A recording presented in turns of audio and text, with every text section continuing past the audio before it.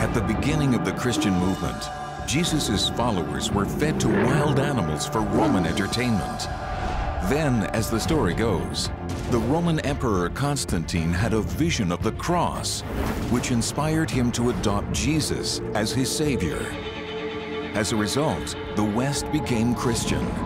But did Constantine really convert to Christianity?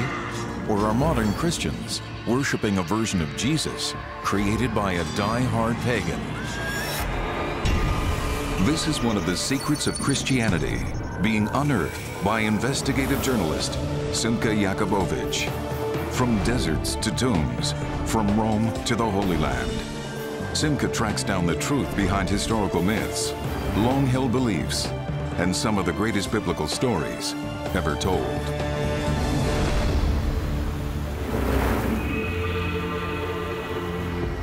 Simcha has come to Turkey, to the city of Istanbul.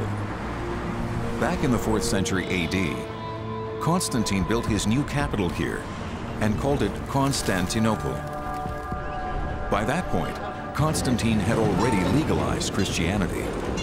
But it's still a matter of controversy whether Constantine himself became a true Christian.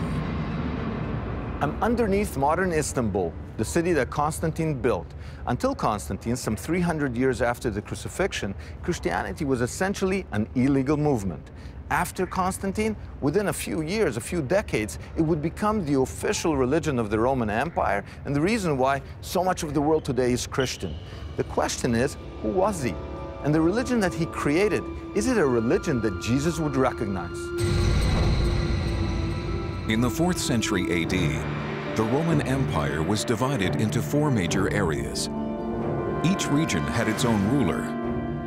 But when Constantine's father, who ruled the West, died in York, England in the year 306, his army declared Constantine ruler of the entire Roman Empire.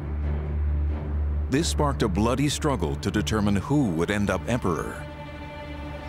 In the year 312, Constantine was pitted against the general Maxentius, who controlled the central region, including the city of Rome. Their famous struggle for power was depicted 1,200 years later in these frescoes by Renaissance artist Raphael. Based on early Christian sources, Raphael painted these narratives on the Vatican walls. And it's these frescoes that tell us the traditional story of how Constantine converted to Christianity. But there's a much older work of art that tells a different tale. It's called the Arch of Constantine, and Constantine himself had it built here, in the center of Rome, to celebrate his victory over Maxentius. Over 6 stories high, Constantine's arch was erected just 91 meters from the Colosseum, where Christians were once killed for sport. For fear of damage, the Department of Antiquities in Rome hasn't given anyone permission to examine it up close for more than 30 years. Until now. The closest you can get to Constantine is the arch behind me across from the Colosseum. It's Constantine's Victory Arch, and on it he sculpted his narrative. The problem is you can't get close to it. In 30 years, no one has. But now, we're gonna go up and take a look. In his quest to decode the arch, Simcha is joined by Constantine expert Elizabeth Marlowe, who has seen the carvings on Constantine's arch only from ground level or in photographs. Until now, she has never seen them up close.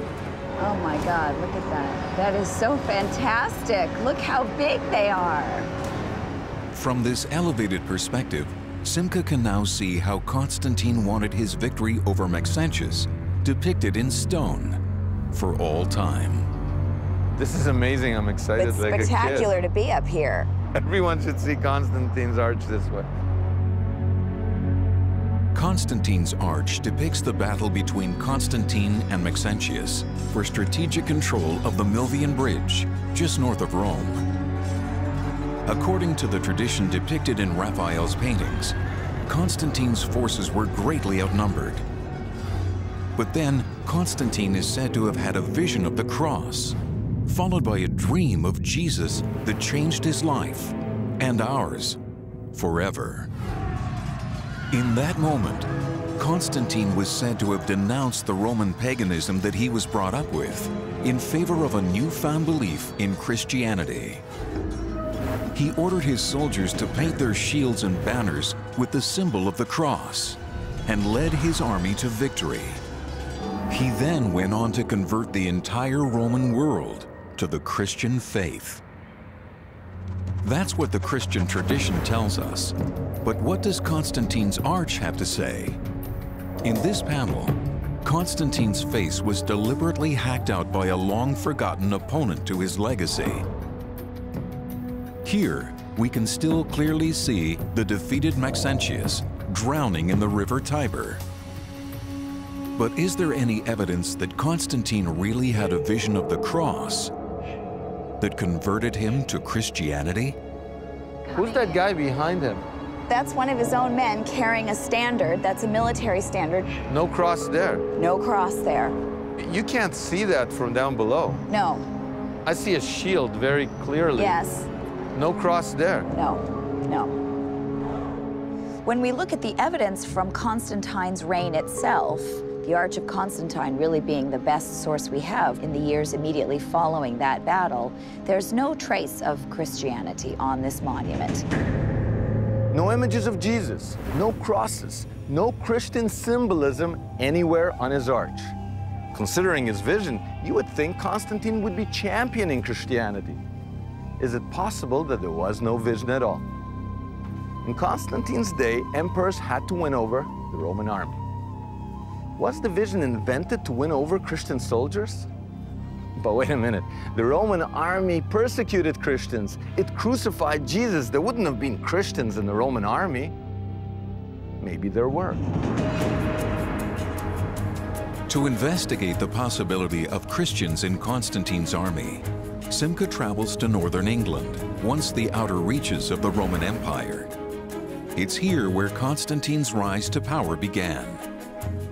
The area is littered with Roman military forts like this one, located at Hadrian's Wall on the Scottish border. And it's here that Andrew Burley has found evidence of Christians in the Roman army. Now, what do you make of it?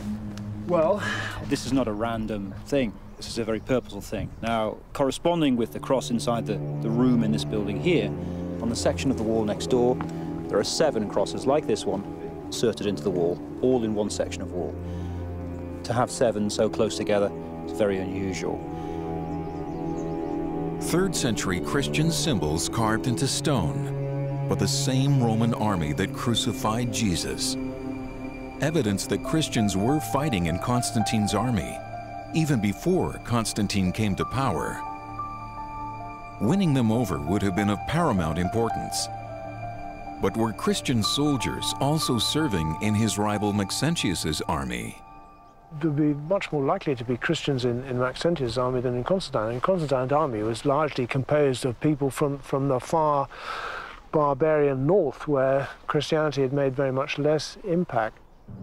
So it seems Christians were well entrenched in the Roman military before either Constantine or Maxentius fought their famous battle for the Milvian Bridge. But if Maxentius also led Christians into his army, then what's so unique about Constantine's claim to be a Christian sympathizer? To learn more, Simcha needs to find out what Maxentius really stood for. The only personal relics from Maxentius's reign were recently unearthed here, just meters from Constantine's arch, by archaeologist Clementina Pinella. Pinella believes that these royal scepters, spears, and weapons belonged to Maxentius himself and were venerated by his faithful followers, just as Christians venerate the cross. Ritrovato il corpo di Massenzio, Costantino taglia la testa di Massenzio e la porta in città. E Costantino, ovviamente, avendo vinto col sangue, deve dare del nemico la peggiore presentazione.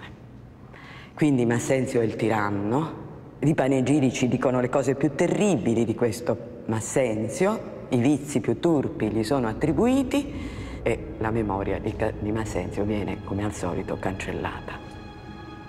Upon his victory, Constantine tried to wipe Maxentius from history's good books by portraying him as a pagan tyrant and a Christian persecutor. Però Massenzio invece è stato un grande imperatore e Massenzio non diede fastidio ai cristiani. E io mi chiedo che cosa sarebbe successo se Costantino non avesse vinto.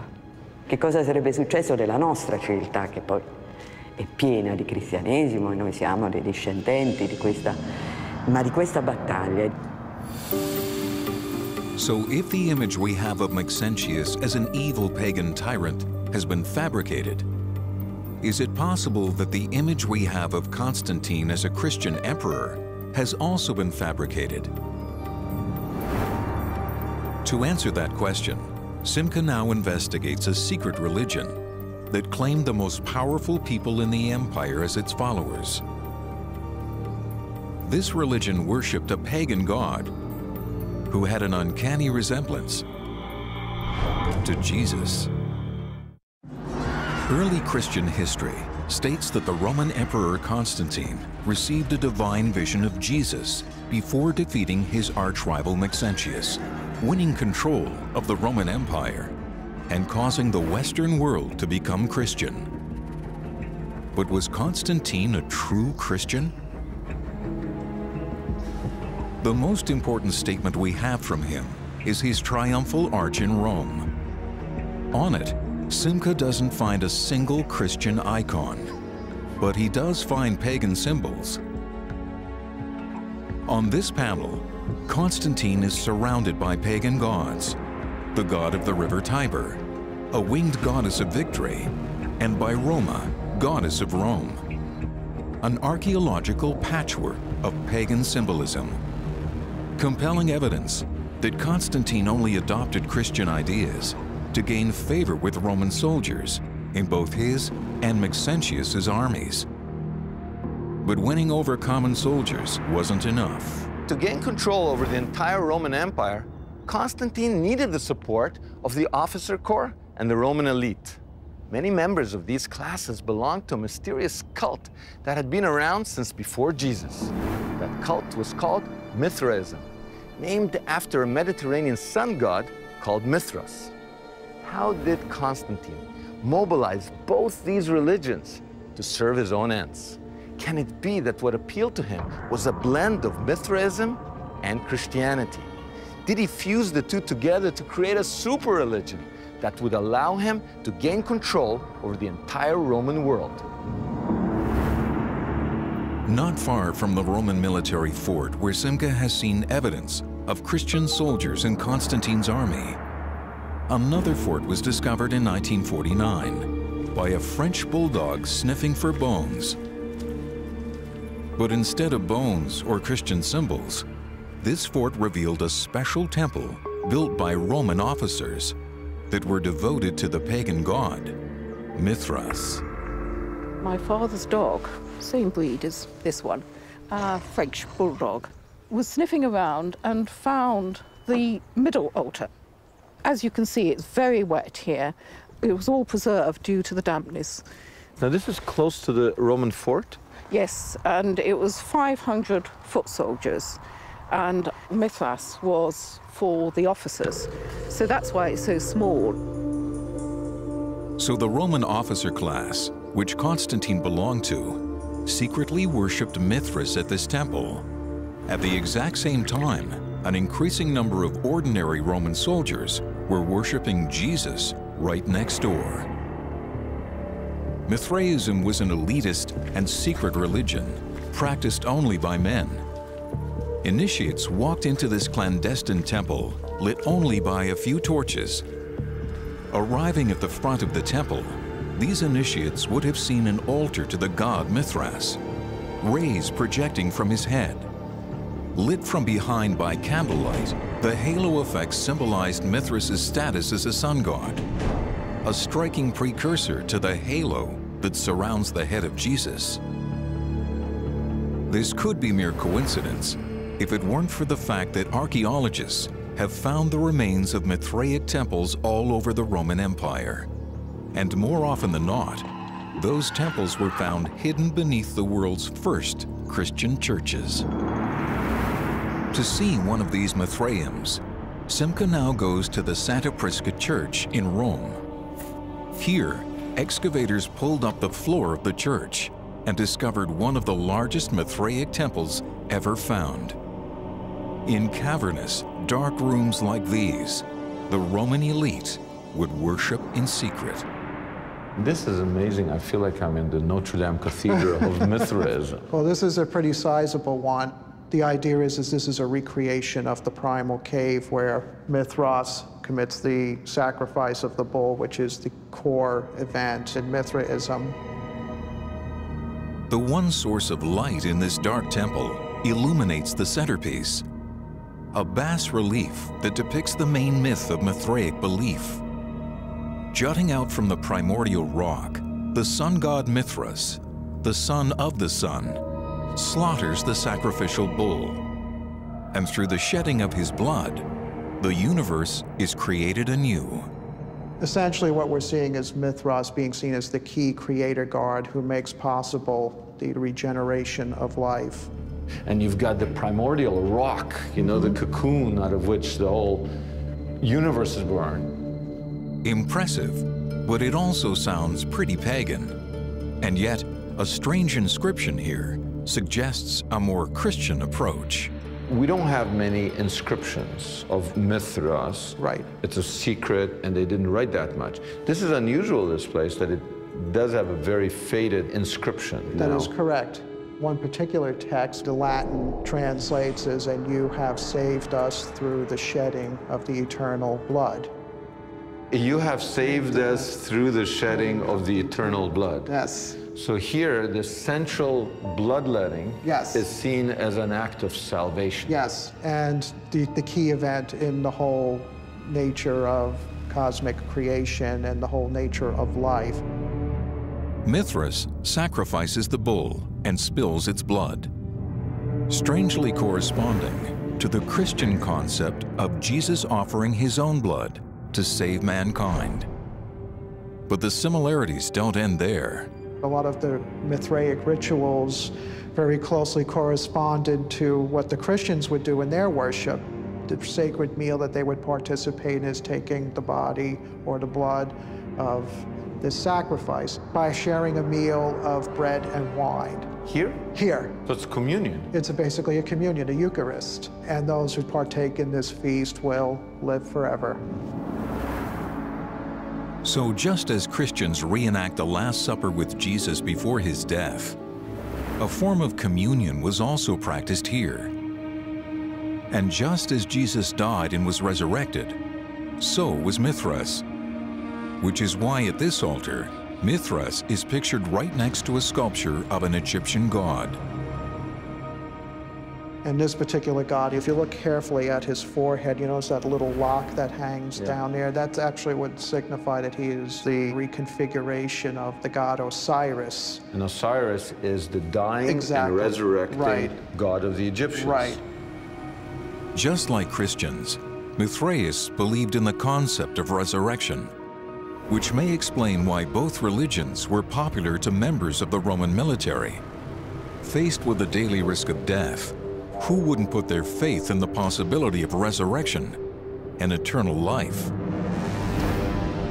But what's most compelling is evidence that Mithras' followers celebrated his holy birth on December 25th, the same day that Christians would later celebrate the birth of Jesus. It was shocking to me when I learned that nobody talked about Jesus' birthday as December 25th when, Right. when Jesus was walking the earth. Yes. It was Mithras' birthday. That is correct. And this is because December 25th was, for the Romans, always a traditional important holiday, the Feast of the Saturnalia, which went on for 12 days. And everybody was expected to give presents during that time period. And so suddenly 12 days, gift-giving, December 25th. And a lot of these symbols do find their way into Christian iconography. As it turns out, Mithraism is embedded in the Gospels themselves through the story of the three wise men. At the Church of St. Apollinare Nuovo in Ravenna, Italy, the iconography is still Mithraic. Here we have the three wise men, also known as the Magi. This is the scene as recounted at the birth of Christ, that these three wise men are bringing these gifts to the Christ child. And the hats that they're wearing, in Greco-Roman art, this sort of became the standard hat that would be used in their artwork to denote somebody who's an Easterner. But these hats weren't worn by just any non-Christian from the East. Called Phrygian caps, they were the official hats of the Mithraic priesthood, also known as the Magi. Even Mithras is depicted wearing the same style of hat.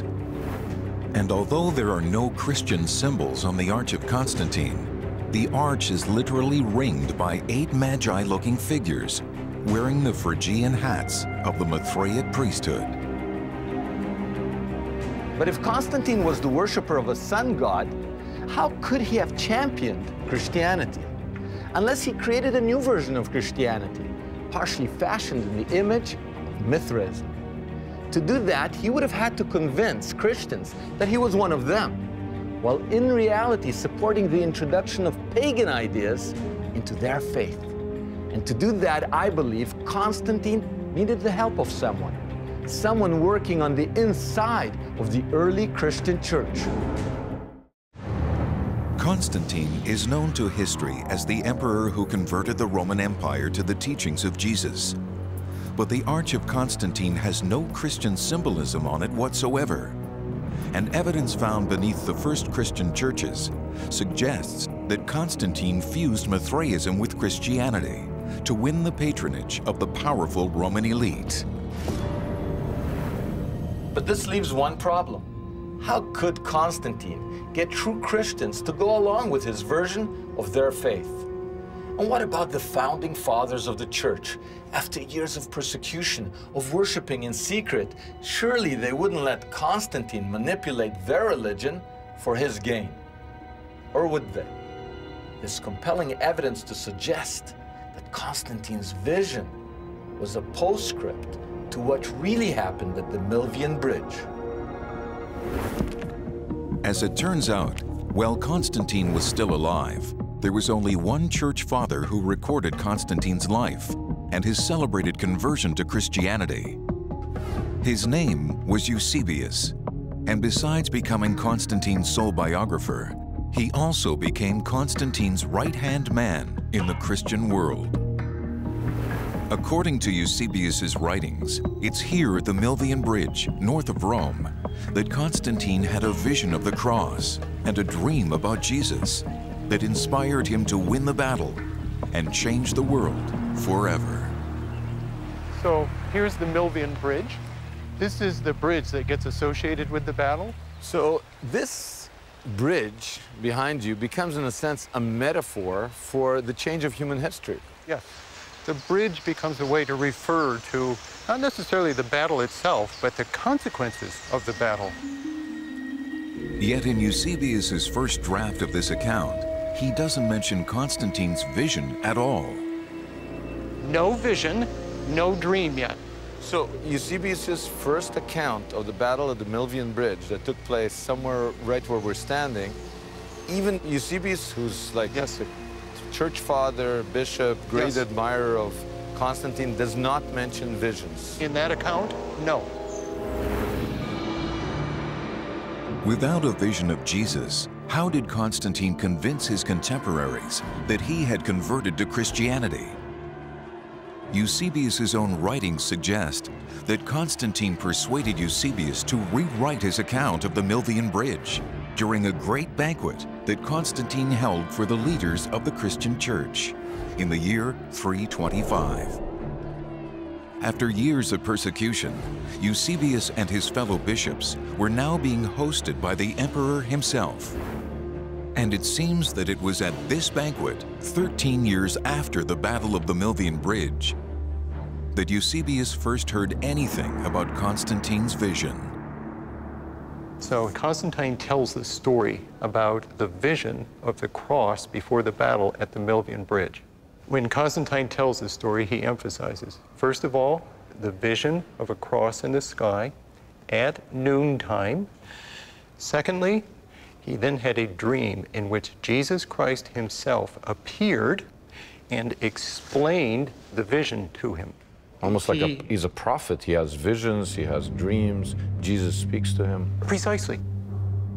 And here, in these original texts by Eusebius, one can see the impact of Constantine's story on Eusebius and his fellow bishops.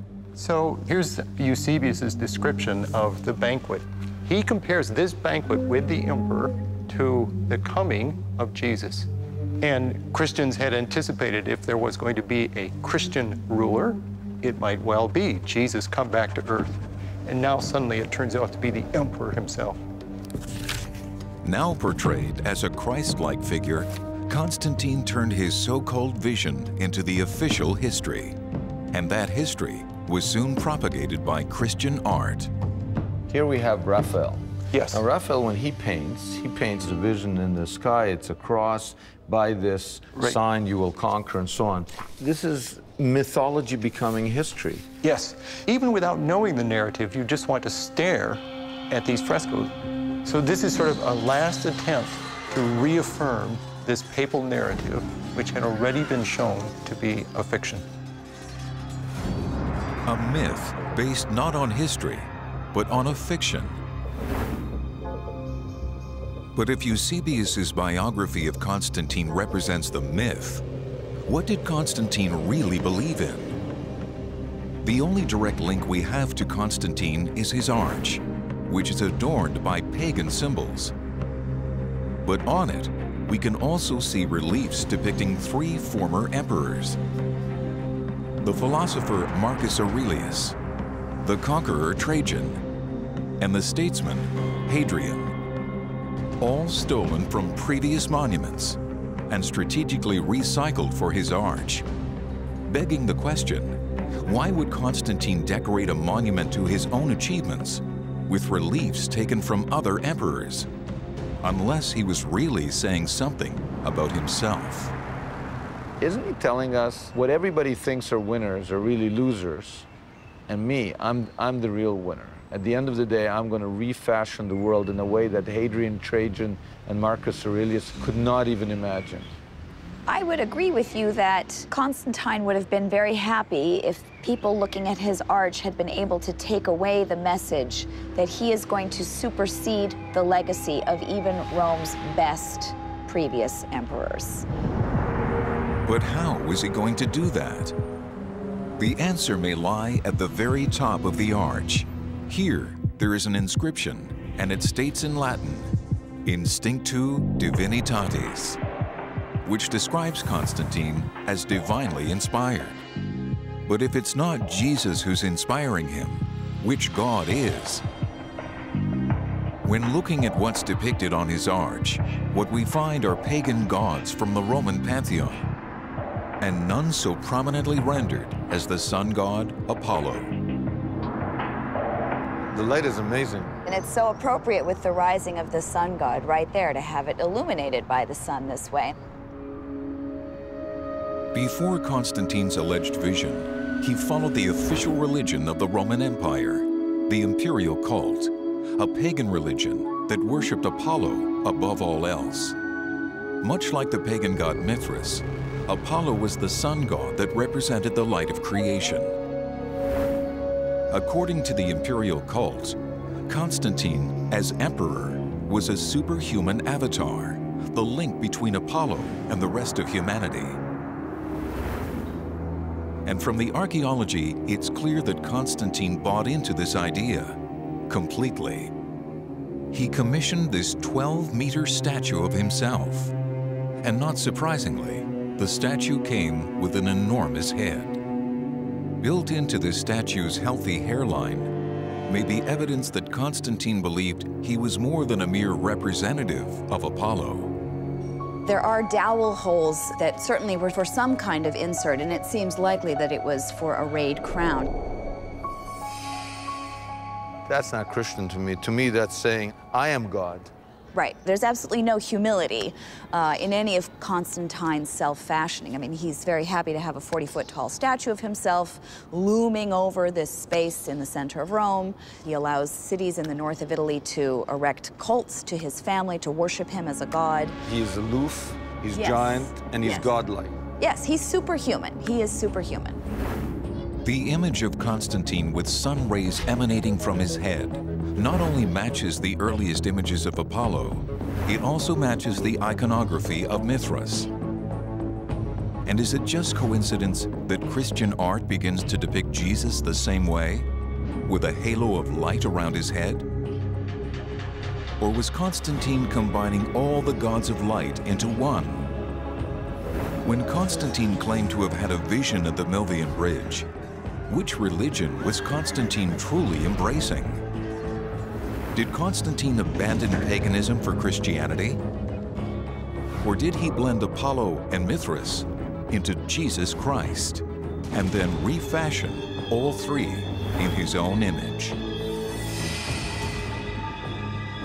As it turns out, when Constantine had his arch built, he topped it off with a bronze portrait of himself.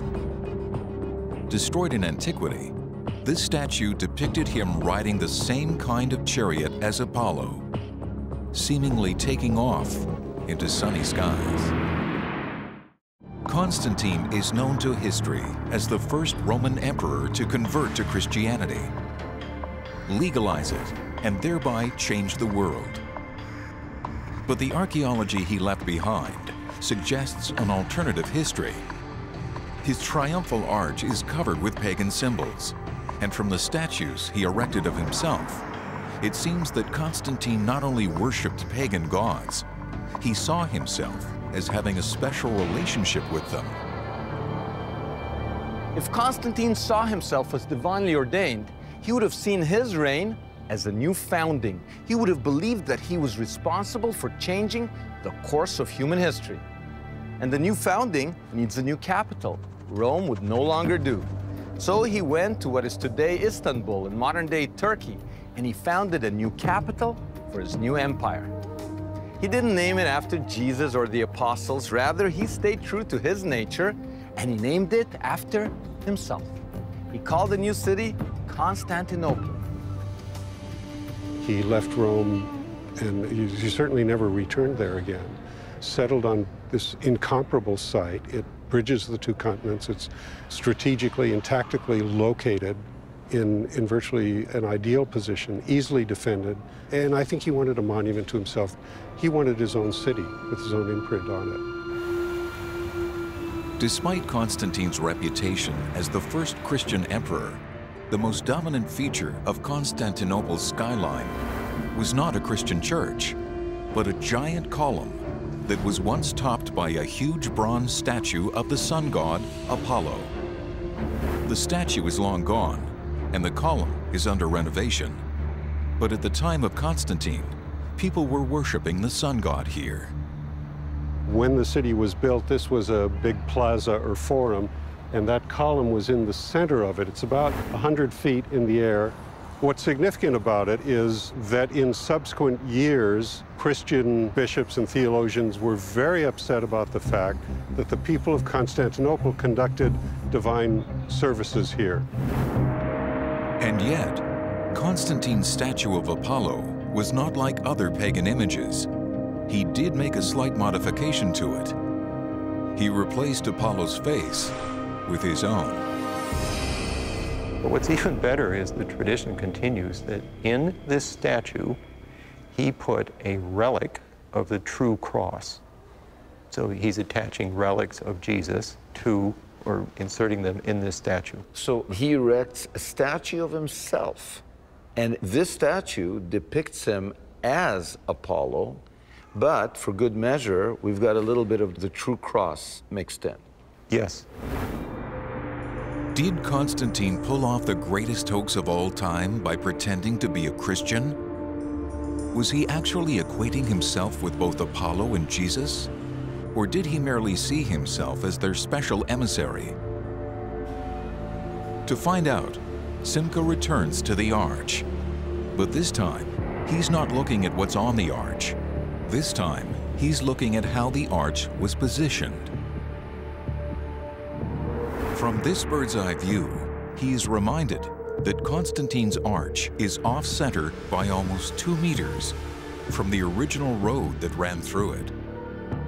But why? The Romans were famous for their feats of engineering. Surely they wouldn't make a mistake when building the emperor's new arch. There had to be some other reason, a reason that must be hiding in plain sight. Based on ancient records, we know that during Constantine's time, there was a colossal statue that stood 108 meters behind the arch. But this was not just any statue. It was a 30-meter-high monument to Apollo. Is there a connection between the statue and the arch? Expert Elizabeth Marlowe thinks she's found that connection. So then I started playing around on the living room floor in my apartment, where I made a little cutout of the arch and I propped it up, and I got a doll and I set him up and then set the arch up in front of him, and I worked out the proportions very carefully, lying down and peering through the central passageway. For me, that was the aha moment. Based on her living room reconstructions, Marlowe came up with a compelling new theory as to why Constantine's arch was built where it was. But to prove her theory, Marlowe first had to brave rush-hour Roman traffic so that she could gain the right perspective. The evidence on the ground confirmed her hypothesis. Constantine's arch was built off-center on the road so as to perfectly frame the Colossus of Apollo behind it. According to Marlowe, as you entered Rome, you would have seen Apollo's head looming above the statue of Constantine on his arch, as if watching over Constantine. But as you moved closer to the arch itself, the sun god would have dropped below Constantine until he was left standing in the center of the main archway. At the point when the statue is framed in the central passageway, it is the figure of Constantine that is now looming above in the sky. As the sun is setting, what is rising is Constantine, yes, yes. The arch is literally a reframing of the sun god, with Constantine on top of the arch. Marlowe has revealed a clear example where, on the surface, Constantine seems to be putting himself under Apollo, but covertly, he is letting us know that he is greater than Apollo. Can it be that he did the same with Christianity, seemingly worshiping Jesus while replacing Jesus with himself? Our investigation has revealed that Constantine merged the great pagan sun gods Mithras and Apollo and replaced their images with his own. Maybe that's not blasphemy by Christian standards, but it does tell us what Constantine thought of himself. By depicting himself with rays of light coming out of his head, Constantine was telling the world that he was to be worshipped as a god. Now, where does that leave Christianity? Was Constantine willing to step aside and bow down to the King of the Jews as any Christian would? I don't think so. I think Constantine took Jesus and refashioned him in his own image, thereby turning the anti-Roman rebel we read about in the Gospels into a symbol of Roman imperialism. To find evidence for this, Simcha travels to the Archbishop's Chapel in Ravenna, Italy, where there's a 6th century mosaic that depicts Jesus in a whole new light. That's a mosaic of Jesus dressed as a Roman soldier. Although if you look at it more carefully, you can see that he's actually a Roman emperor dressed for command. He's got the military equipment, and of course he has the cross over his shoulder. So you can kind of see that Christ is also taking on the role of being the Roman emperor. He's depicted as the emperor. As the emperor in a military role. So Constantine didn't start running around dressed like Jesus. Right. He got Jesus to dress like him. Right. The irony is that after Constantine, Jesus, who had been crucified by the Roman army, was now depicted as its leader. But what was Constantine's goal? Was he trying to change Jesus? Or was he trying to replace him? To answer this question, Simcha now looks into the plans Constantine made for his own funeral. Well, he was actually buried in Constantinople in the Church of the Holy Apostles, which no longer exists. It was reported that he was buried with the 12 apostles surrounding him. So Constantine prepares his burial by creating a real coffin for himself. Right. And then these pretend coffins for the other disciples. Right. If you take Jesus' place, one way to interpret it is that I am Jesus. Well, you could see it that way. On earth, the Roman emperors do become the stand-in for Jesus, because now with the Christian Roman Empire, the emperor takes on the role as being the leader of the worldwide Christian community. But by taking Jesus' place, did Constantine see himself as someone who could promote Jesus' message or subvert it? Can the arch also answer this question? From this high vantage point, Simcha suddenly makes a discovery that would have never occurred to him below. How you position something relative to something else, that's sacred geometry. He's essentially putting himself in relationship with the Flavians. Just on the other side of Constantine's arch is the famous Colosseum, built by the Emperor Vespasian Flavius. Across on the left is a triumphal arch built by the same emperor's son, Titus Flavius.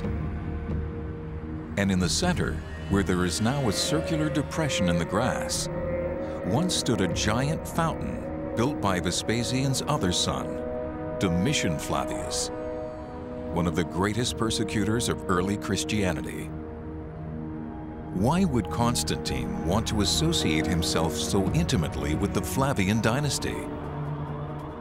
As it turns out, the first-century Flavian emperors have gone down in history as the men who destroyed Jerusalem and the Holy Temple in it. They could literally boast that they had torched the house of God.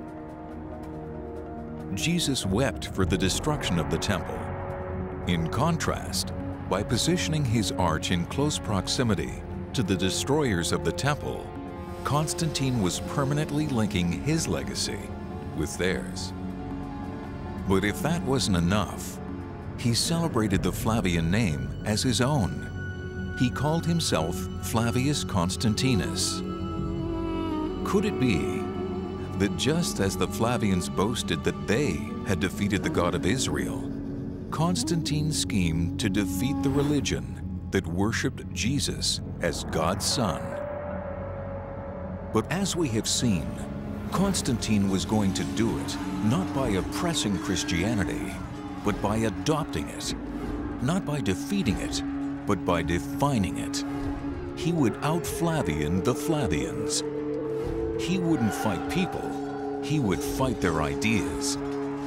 He would defeat Jesus by transforming him from a crucified Judean rebel into a Roman emperor. For 1,500 years, people accepted the story that Constantine was a true Christian, that he had a vision of the cross, and that he converted a pagan Roman Empire to Christianity. But our investigation has revealed another story, one that isn't particularly Christian. We're not the first. Other investigators have noticed discrepancies in Constantine's character, but they concluded that maybe he wasn't religious. Maybe he was just pragmatic. But maybe he was religious after all. Not in a Christian sense, but in a pagan sense. It seems that he put his faith in the sun. He believed in the Son's only begotten Son, himself. Christian tradition tells us that the Roman army crucified Jesus in the 1st century AD, then went on to persecute Christians for the next 300 years. But is it possible that the religion of Jesus was actually spread by the very same people who nailed him to the cross? This is one of the secrets of Christianity being unearthed by investigative journalist Simcha Jacobovici. From deserts to tombs, from Rome to the Holy Land, Simcha tracks down the truth behind historical myths, long-held beliefs, and some of the greatest biblical stories ever told. Back in the 1st century AD, the Roman imperial army occupied Judea and was known as the most brutal military force the world had ever seen. Made up of 30 legions, each with approximately 6,000 men, the army was paid to put down anyone who defied Roman occupation. According to the Christian Gospels, Jesus of Nazareth did just that. Branded as a heretic by the Jewish authorities and prosecuted as an anti-Roman rebel by the Roman governor, he was publicly executed by crucifixion in the year 30 AD, forcing his followers to worship in secret for fear of persecution at the hands of the Roman army. And yet, just outside the ancient city of Jericho, there is evidence that the same Roman army that oppressed Christians may have been secretly worshiping Jesus. Less than 3 kilometers from where the Roman army was garrisoned in the year 70 AD, there is a cave that seems to have been used as a church as early as the 1st century. Simcha has come here with the man who discovered the cave, archaeologist Yuval Peleg. The Roman military was around here, right? הצבא הרומי מגיע בשנת 68 בקיץ, במסגרת הדיכוי של המרד הגדול, הוא מגיע מהצפון, מגיע ליריחו. Right over here, right? Like 2 קילומטר, 3 קילומטר בערך, ומחכה שם לקראת העלייה לכיוון ירושלים. Peleg believes that the cave contains important archaeological information that may date to the time of the Roman occupation. Simcha wants to go down and take a closer look, but the cave is known to harbor a potentially fatal disease called cave fever, which is carried by ticks that live in the rocks. So before descending into it, both Simcha and Yuval have to protect themselves.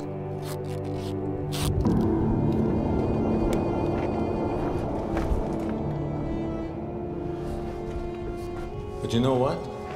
This is a great natural church. It's like the Notre Dame Cathedral of the Dead Sea area.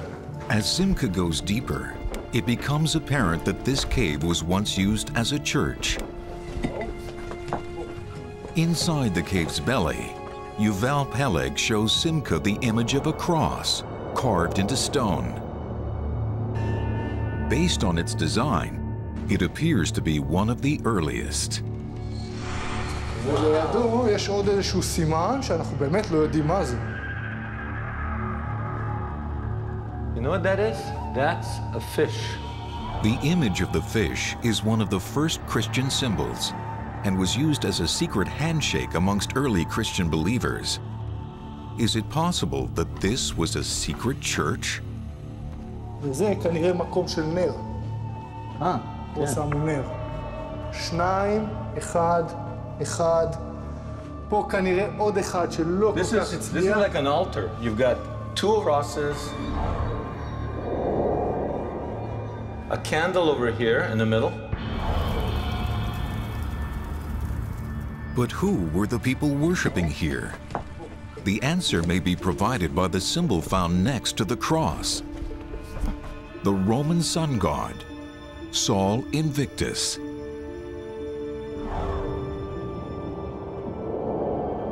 The sun is a very important symbol in the Roman army, for example, Apollo, Sol Invictus. Romans worship the sun as the supreme god.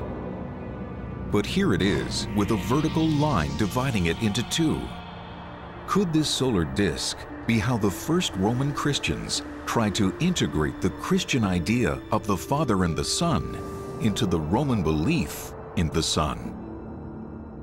So is it possible that this cave was a secret church for Roman soldiers from the nearby camp?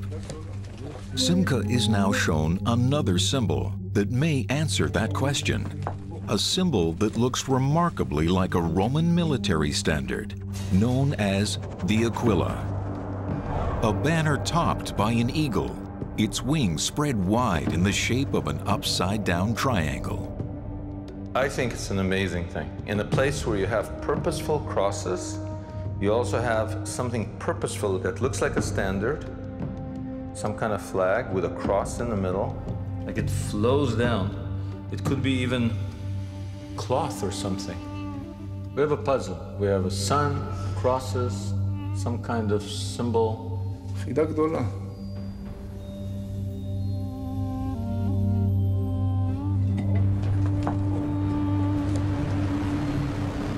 Here in this hole in the ground in the middle of the desert, there are symbols that, if properly decoded, may tell us how Christianity left the Holy Land and spread across the entire globe. First clue, fish, which tells us that this is an early Christian place. Second clue, crosses, which tells us that this isn't a single monk making one cross. This is a congregation. And the fact that it's underground tells us that this congregation is worshiping in secret. Now, since we're in Israel and all of Jesus' earliest followers were Jewish, you'd expect to find Jewish symbols in there. But you don't. Instead, what you find is the Roman sun god and what looks like a Roman military standard. So is it possible that instead of suppressing Christianity and oppressing Christianity, some early Roman soldiers were actually spreading the faith? Before 2,000 years of history can be overturned based on scratches of a fish and a Roman military standard, Simcha will have to find more evidence. So he now heads to Megiddo, called Armageddon in the Christian Bible. It's here, right next to what is now a maximum security prison, that archaeologist Yotam Tefer has found a compelling connection between the Roman army and the world's first Christians. In the 2nd century, the 6th Aferta Legion came here between Tel Megiddo, where we're standing now, and Megiddo prison, in the big field over there. So the 6th Aferta Legion was camped right there, the Roman military. Yeah. They're basically occupying Judea. They control the north part of the country. It was during Tefer's excavation of the camp that inmates from the prison made their own amazing discovery while digging the foundations of a new cell block. What they found were the ruins of a Jewish village that bordered on the Roman camp that Tefer was excavating outside the prison. And there, right where the village and the camp met, on the Roman military side, they found a mosaic containing images of fish. At first, they believed the fish were simply decorations, but as excavations continued, they found a definite link to Christianity. The first inscription, it was dedicated to Jesus Christ. Then we found another 2 inscriptions. The last one talking about Roman army officer, centurion, that give the money for the floor. So this mosaic, there's an inscription dedicating it. Dedicated by a Roman officer. It was confirmed. The mosaic belonged to a house church that was built by a Roman centurion. It was positioned on the border between the Jewish village and the Roman camp. Conclusive evidence that rather than oppressing the first Christians, at least some Roman soldiers were offering them shelter, a place where both Roman soldiers and Jewish villagers could worship Jesus together. But were they practicing Christianity as we know it today? Just like the sun symbol found in the cave near Jericho, the centurion's dedication may hint at a pagan sensibility. The mosaic says, dedicated to the God, Jesus Christ. But the New Testament never refers to Jesus as a god, suggesting that the Romans who worshipped here thought of Jesus as one of many gods, rather than part of the one true God. To their amazement, right next to the fish, Tefer's team also discovered remnants of a stone table, leading him to believe that the type of worship that was going on here was already highly ritualized. Do you think this table is really a precursor to an altar? Yeah, later on it became an altar, yeah. To share a communal meal. But this is huge, taking communion, eating together, Jews and Gentiles. And you found this right at the edge between Romans and Jews. Yeah, Roman and Jews, they living together. Now, this is like 100 years before Christianity becomes the religion of the Roman Empire. This is why it's so important, because if we put everything together, it's evidence of Christian religion in the Roman army. Yeah. But was this Christianization only happening in the Holy Land? Or could it be that just as in Jericho and Megiddo, secret Christians in the Roman army were spreading the faith to Roman forts throughout the empire? To answer this, Simcha's investigation leads him to the largest Roman military base in the ancient Near East, the stronghold of Dura Europus. The conventional wisdom is that the world's first Christians were Jews and that they were persecuted by the Roman army. To escape, they fled north to modern-day Syria, Lebanon, and Turkey. But we've seen evidence that as early as the 2nd century, some Roman soldiers were Christianized. So is it possible that the world's first Christians went north, not because the Roman army was persecuting them, but because they were sheltering them? Not because they were fleeing from the Roman army, but rather because they were following the Roman legions northward. To find the answer, Simcha has followed the trail of the Roman army here to the Syrian desert, to a city the Romans occupied in the 2nd century. This stronghold had been buried under desert sands for some 1,600 years. Then, in 1920, a soldier digging a trench accidentally discovered it. When archaeologists began excavating, they soon realized it was the long-lost city of Dura Europus. Because of politics, it's impossible to travel from Israel to Syria. So Simcha must ask his friend, archaeologist Dino Politis, to investigate these Roman ruins for signs of Christian worship. Ségolène de Pontbriand has been helping to unearth the city's remains for the past 2 years. We call Dura the Pompeii of the desert, which is very incredible to have all this building in the same place. Despite the common belief that Christians weren't worshiping openly in the first centuries for fear of Roman persecution, archaeologists here uncovered evidence to the contrary. Not just a house church hidden in a soldier's home, but the world's oldest Christian church. Here in Dura, what's the best evidence that we have Christians? You are going to see the most important, which is the Christian building. This big door is the entrance for the main room. I think it's the oldest we have in the world. When archaeologists found the church, they also discovered the world's oldest Christian frescoes. However, they have since been sent to Yale University. The frescoes are proof that Christians weren't just getting by at Dura Europus, they were flourishing here.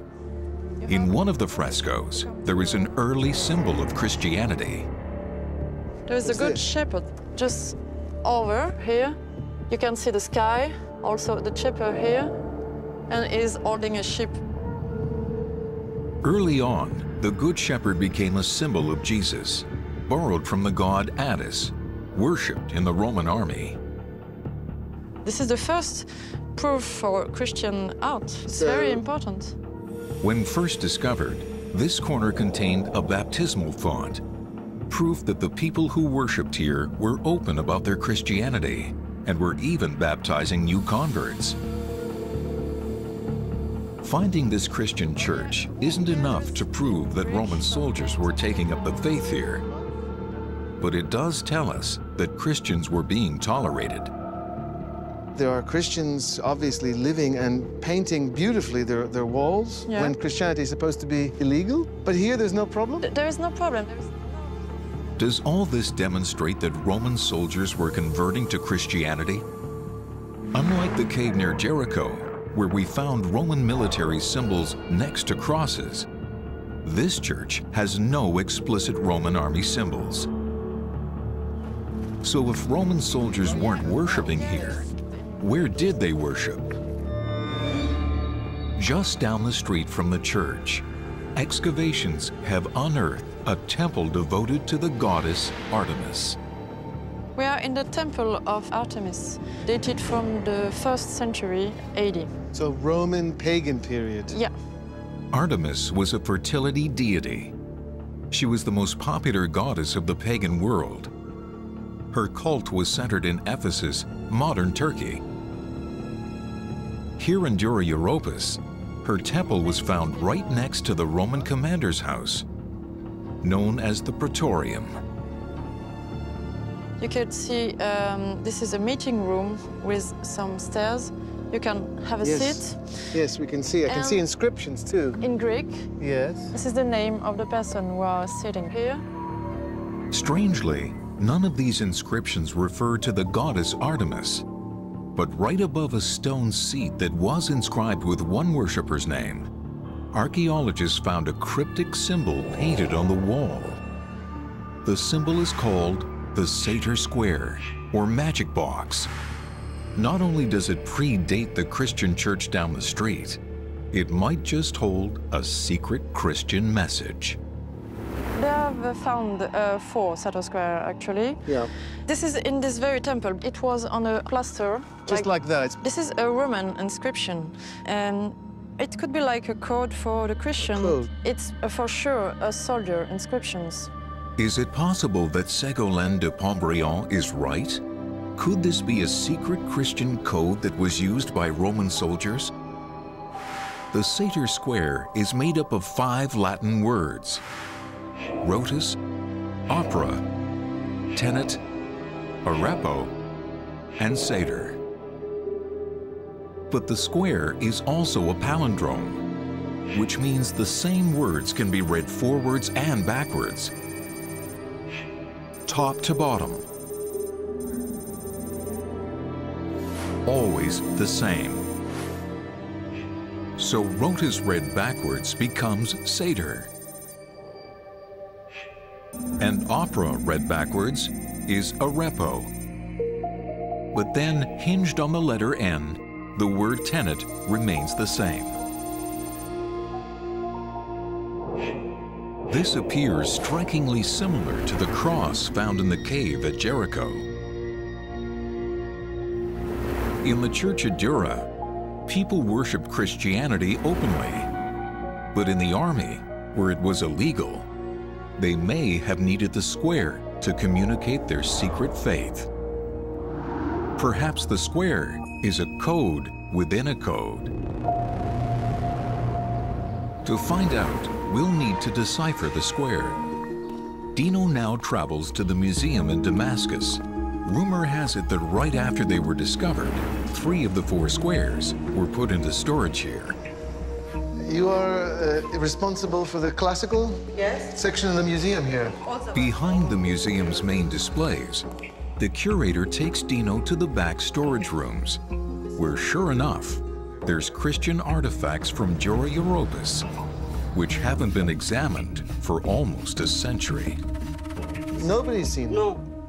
So these were wall plaster taken from Dura. Yes. Dino immediately sees an image that looks like a Roman military sign. But instead of containing a vertical line, like the one Simcha found at the cave near Jericho, this one contains a full cross. Does this once again illustrate how the first Roman Christians blended Christian imagery with their own pagan beliefs? Something here, something here. Suddenly, Dino sees a striking figure, a pictograph that looks like Jesus, arms spread wide in what scholars call the orante position, a symbol of piety. Here, there is a sun clearly visible behind Jesus' head, perhaps the oldest depiction of Jesus ever found. An image that would come to dominate Christian art for millennia. And right next to this image is an armored horse, evidence of a Roman military presence.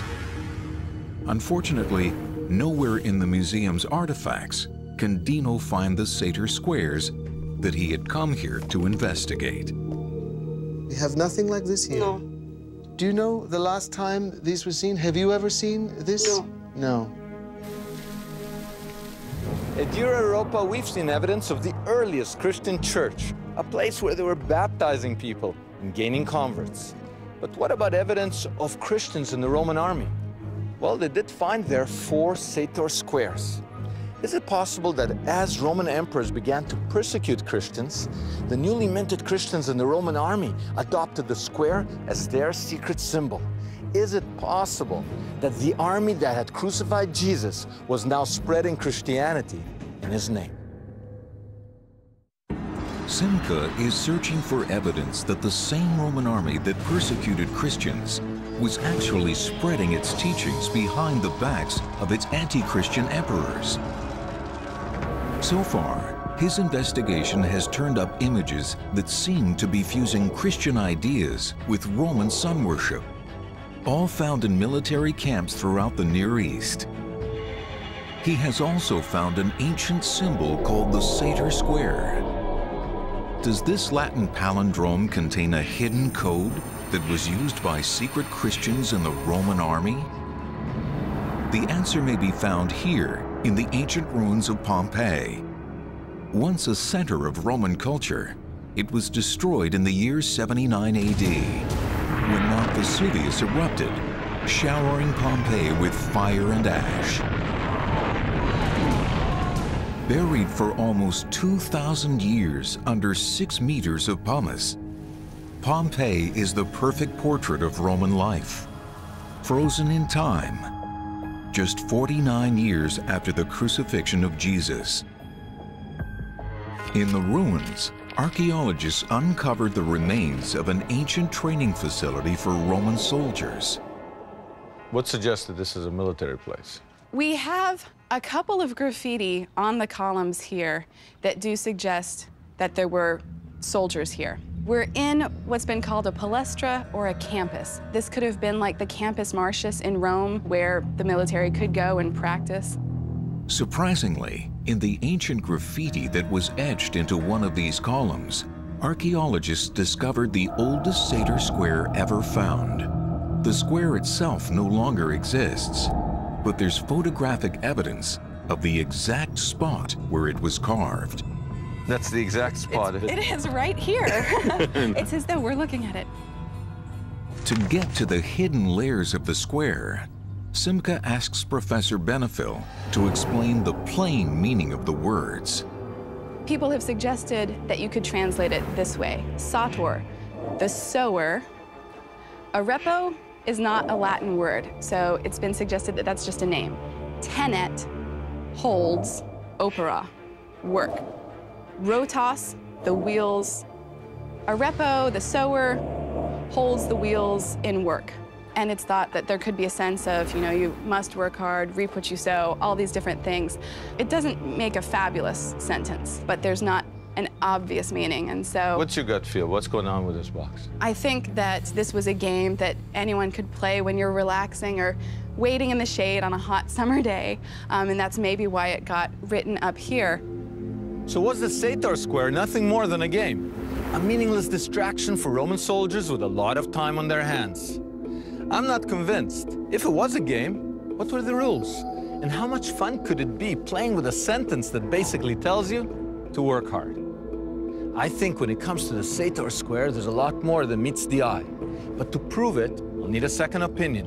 And who better than an expert on ancient games? Simcha now travels to the British Museum in London, which houses the largest collection of Roman artifacts in the world. It's here that he meets with ancient games expert Irving Finkel. The Romans liked to carve their war games in public places, on pavements and on stone, and sometimes the points of the game, instead of being just with dots or something, were actually laid out with letters which, read together, made sense. And then you encounter the Sator opera. You think to yourself, oh, this is some kind of 5x5 game. But I'm fairly sure that it's nothing to do with that whatsoever, and it has to be separated and regarded as an altogether different category. Let me see if I understand. You're saying, given what you know about games, this is not a game? I'm certain it's not a game, yes. Because the kind of place that it's found, coupled with the amount of labour it costs to carve it on stone, which is not a slight matter, means that it had more significance than that. And since the primary significance is so unclear, I should think the secondary underneath significance is the real one. You think it has meaning? It certainly has meaning, because you don't find lots of Latin inscriptions which are meaningless. Dr. Finkel has confirmed Simcha's original suspicions. The Satyr Square is definitely not an ancient Roman game. But does it contain a hidden Christian meaning? In an attempt to decipher the square, scholars considered whether the surface meaning of the words were a diversion. So they scrambled the letters to see which Latin phrases they could build.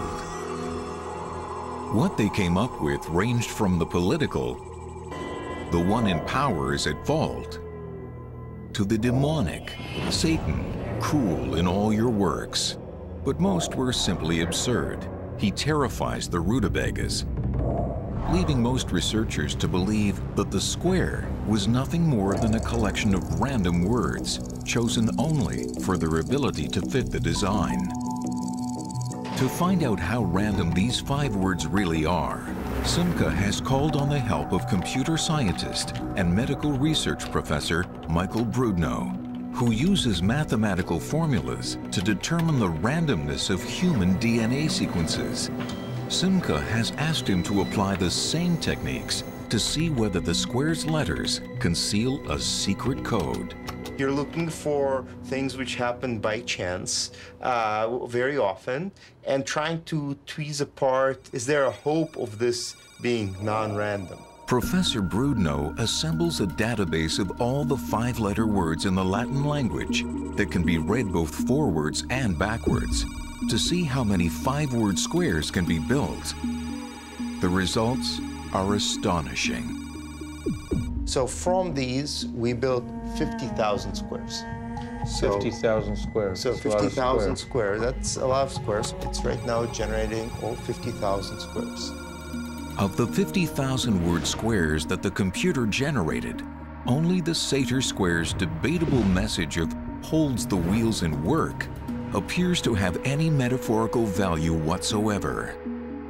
So what does this tell you as a kind of pattern finder? These squares are hard to build. With 21st century technology, it took us a couple of weeks to get to sort through all of them. The person who found these put in some time into this. So it seems unlikely that the Satyr Square was just a random invention. It must have had some kind of meaning. What do you think? I think the person came in with an intuition that these are the letters which I want. Because if he chose pretty much any other letters, the person wouldn't have succeeded in building the square. So the Satyr Square was not a Roman game after all. It seems to have had a hidden meaning built into it from the outset.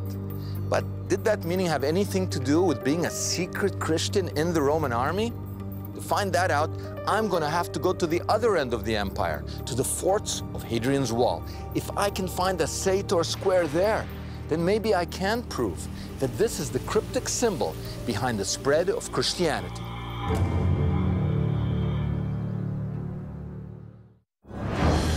Simcha believes that the Roman army that nailed Jesus to the cross also spread Christianity to the ends of the Roman Empire.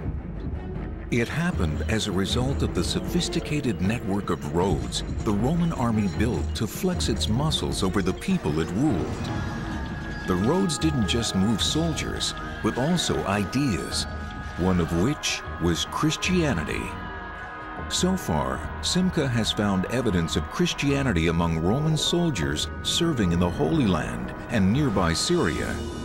He's even found a mysterious symbol called the Satyr Square that may contain a secret Christian message. But is there any evidence that Roman soldiers serving in the area of the Holy Land made it to the farthest reaches of the empire and brought Christianity with them? In Manchester, they found military discharge diplomas belonging to Roman soldiers from the 2nd century AD. What have you got here? These are very helpful because they're a snapshot in time of the garrison of a province. Does the picture tell you of movement? The name of the place where he came from doesn't survive complete. It would suggest he came from Heliopolis in Syria. That's very close to Jesus' country. Yeah. We're talking 133, 132. Jesus was crucified in 33, which means that they could have come into contact with the very earliest Christians. It is quite possible. So soldiers from the Holy Land made it to England. But were they Christians? It seems at least some of them were, because there's evidence that Roman soldiers sent for and married Christian women. This is the tombstone of a lady called Aurelia Aya.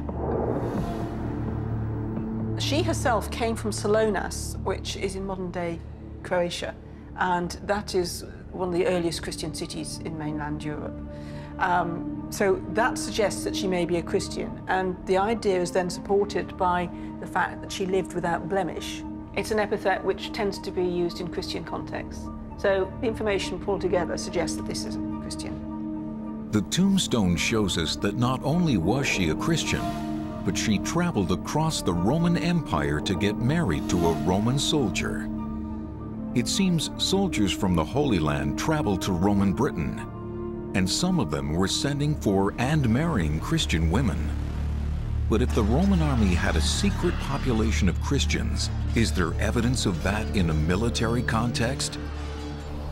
Simcha now travels north to Hadrian's Wall, built in the 2nd century to defend against Celtic tribes from the north. Vindolanda was one of the military forts along the wall. It's here, in the soldiers' barracks, that archaeologists have uncovered the foundations of a Christian church.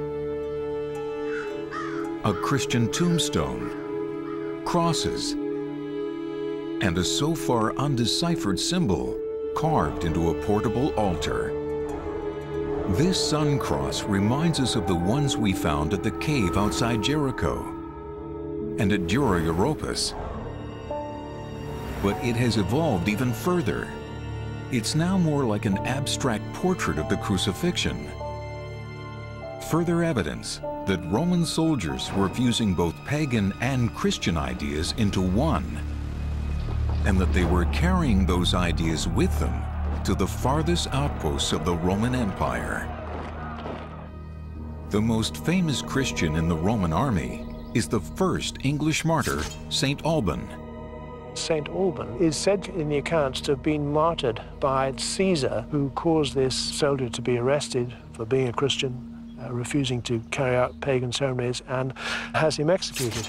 This story demonstrates why it was important for Christians in the Roman army to keep their faith a secret and share a symbol that no one could decode. I think that the square is likely to be Christian. Christians would be able to use this as a secret way of communicating with each other. To find that symbol, Simcha now travels back to the city of Manchester. Once a western outpost of the Roman Empire, it's here that archaeologists uncovered the fragment of a satyr square that just might be the oldest Christian artifact ever discovered on British soil. So was this a big surprise? You could say that, yes. It's one of those wonder moments for an archaeologist when you come across a find like this. You've recreated that around that, eh? We have enough there to enable us to be very confident in reconstruction. This is a very standard piece of Roman pottery called an amphora, and these were big storage jars which were used for olive oil, fish sauce, wine. This kind of clay jug was used to store wine, and the fact that it has the satyr square engraved right on it strongly suggests it had a ceremonial purpose. Maybe it was used during communion. And the interesting thing with this find, it came from a rubbish pit between two buildings. Simcha now finds out that the rubbish pit was located next to a Roman military fort. There would have been auxiliary soldiers bringing their religions with them, one of which would have been Christianity. So why not for a soldier to put this piece of graffiti on the emperor for a subverted religion that he totally believed in? So you just look at it, it's some letters, but it could preserve somebody risking their lives for their faith. I think it's remarkable that he's got such a small fragment, but there's such a big story. In the centuries that followed, squares just like this one found their way to Roman forts in Portugal, France, and Hungary. Wherever the satyr square went, Christianity soon followed. But can the secret message of the satyr square finally be decoded? Simcha has found the satyr square in a Roman military context at the farthest outposts of the Roman Empire in both Britain and Syria. He's convinced the square holds the missing clue of how Christianity spread to the Western world.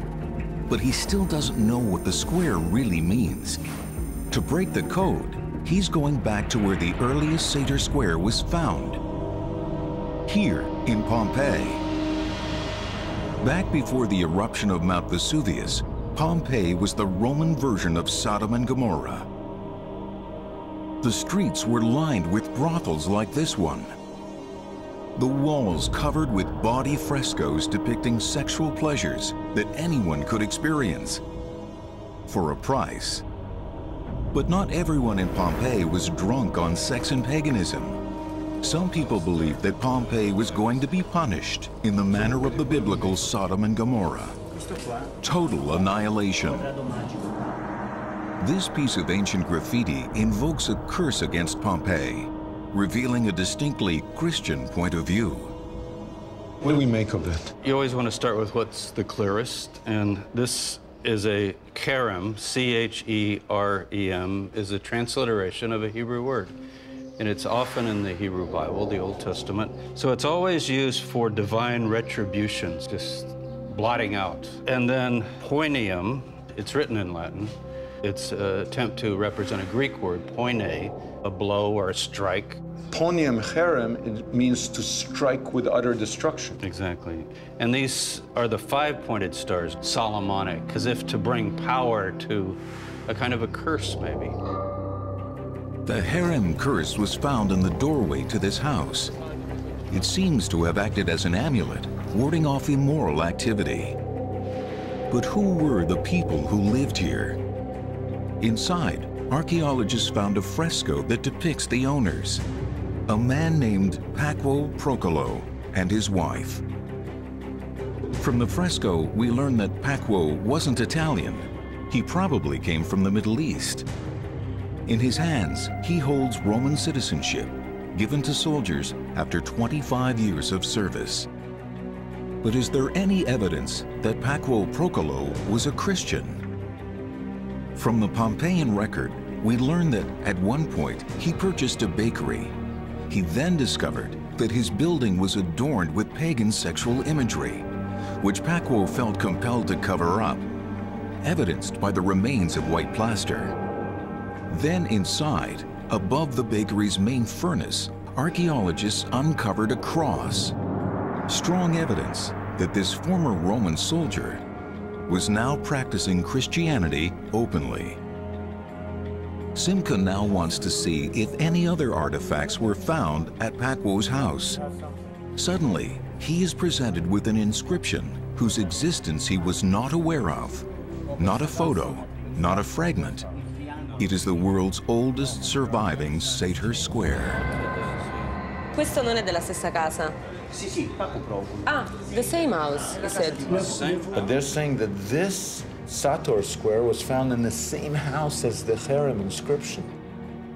This square is dated no later than 79 AD, just 49 years after the crucifixion of Jesus.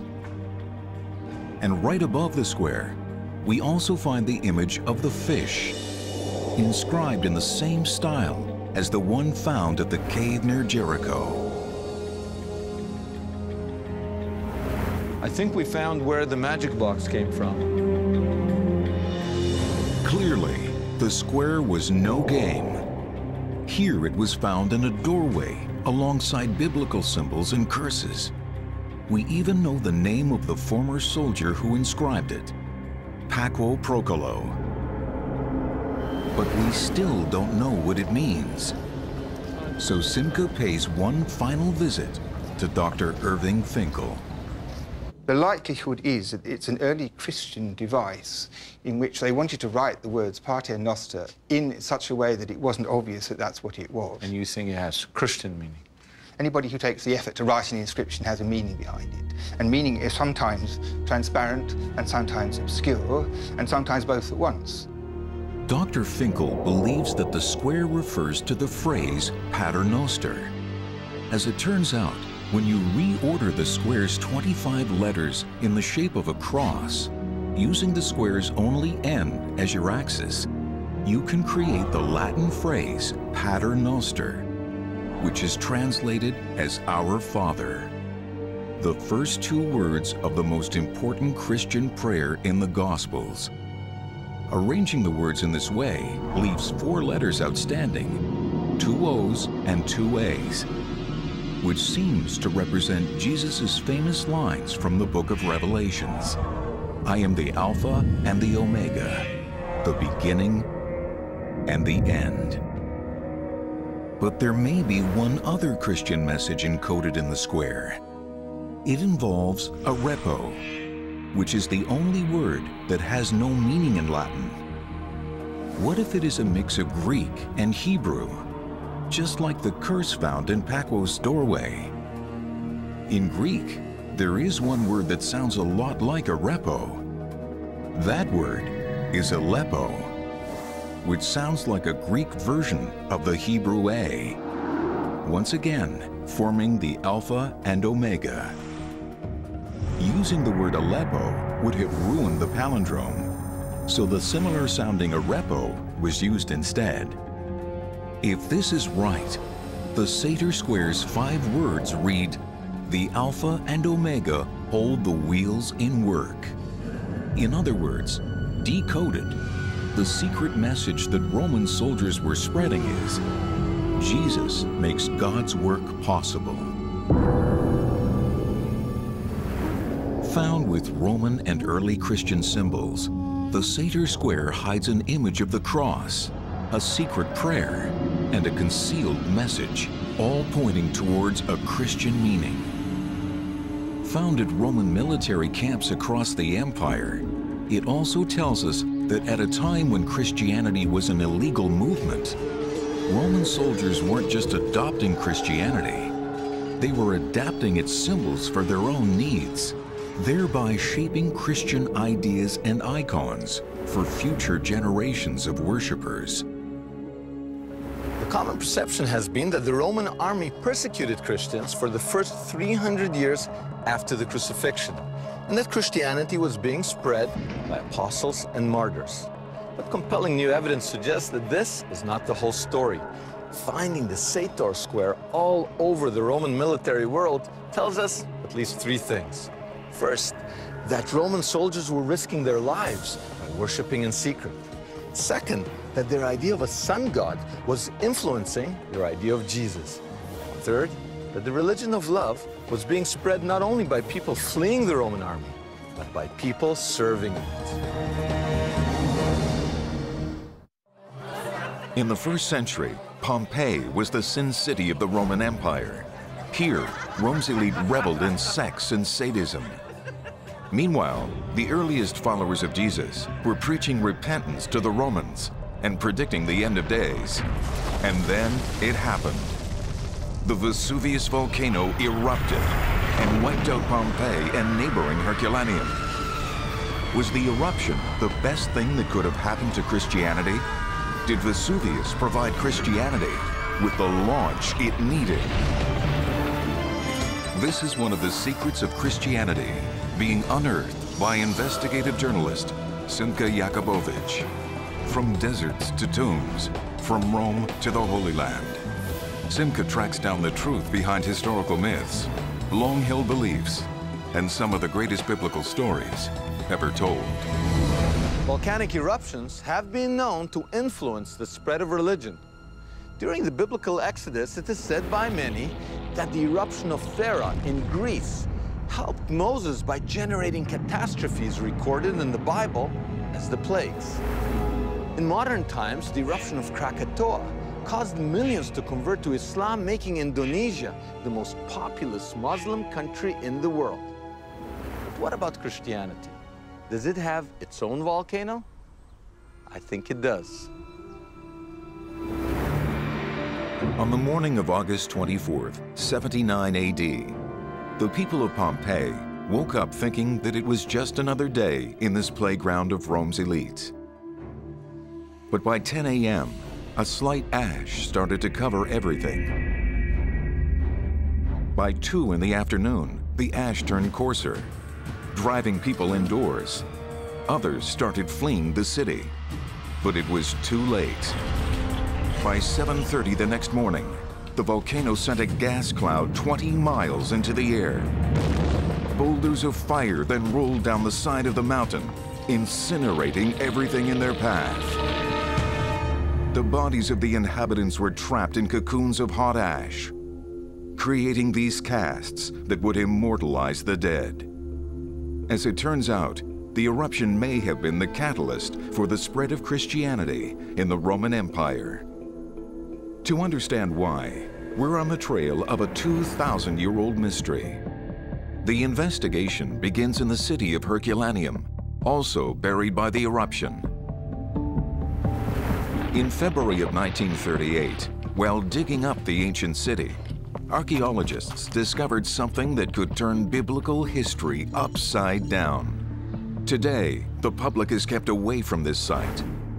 They uncovered the clear imprint of a Christian cross that had been nailed to a wall and then pried loose.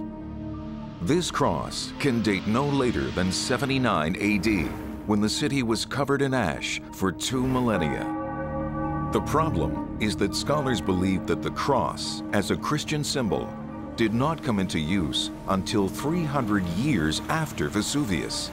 Few people want to challenge this opinion, and yet, in a city that was covered in ash, less than 40 years after the crucifixion of Jesus, here is a cross, seemingly treated as a Christian symbol. How could that be anything but a cross? You see actually where it was bolted?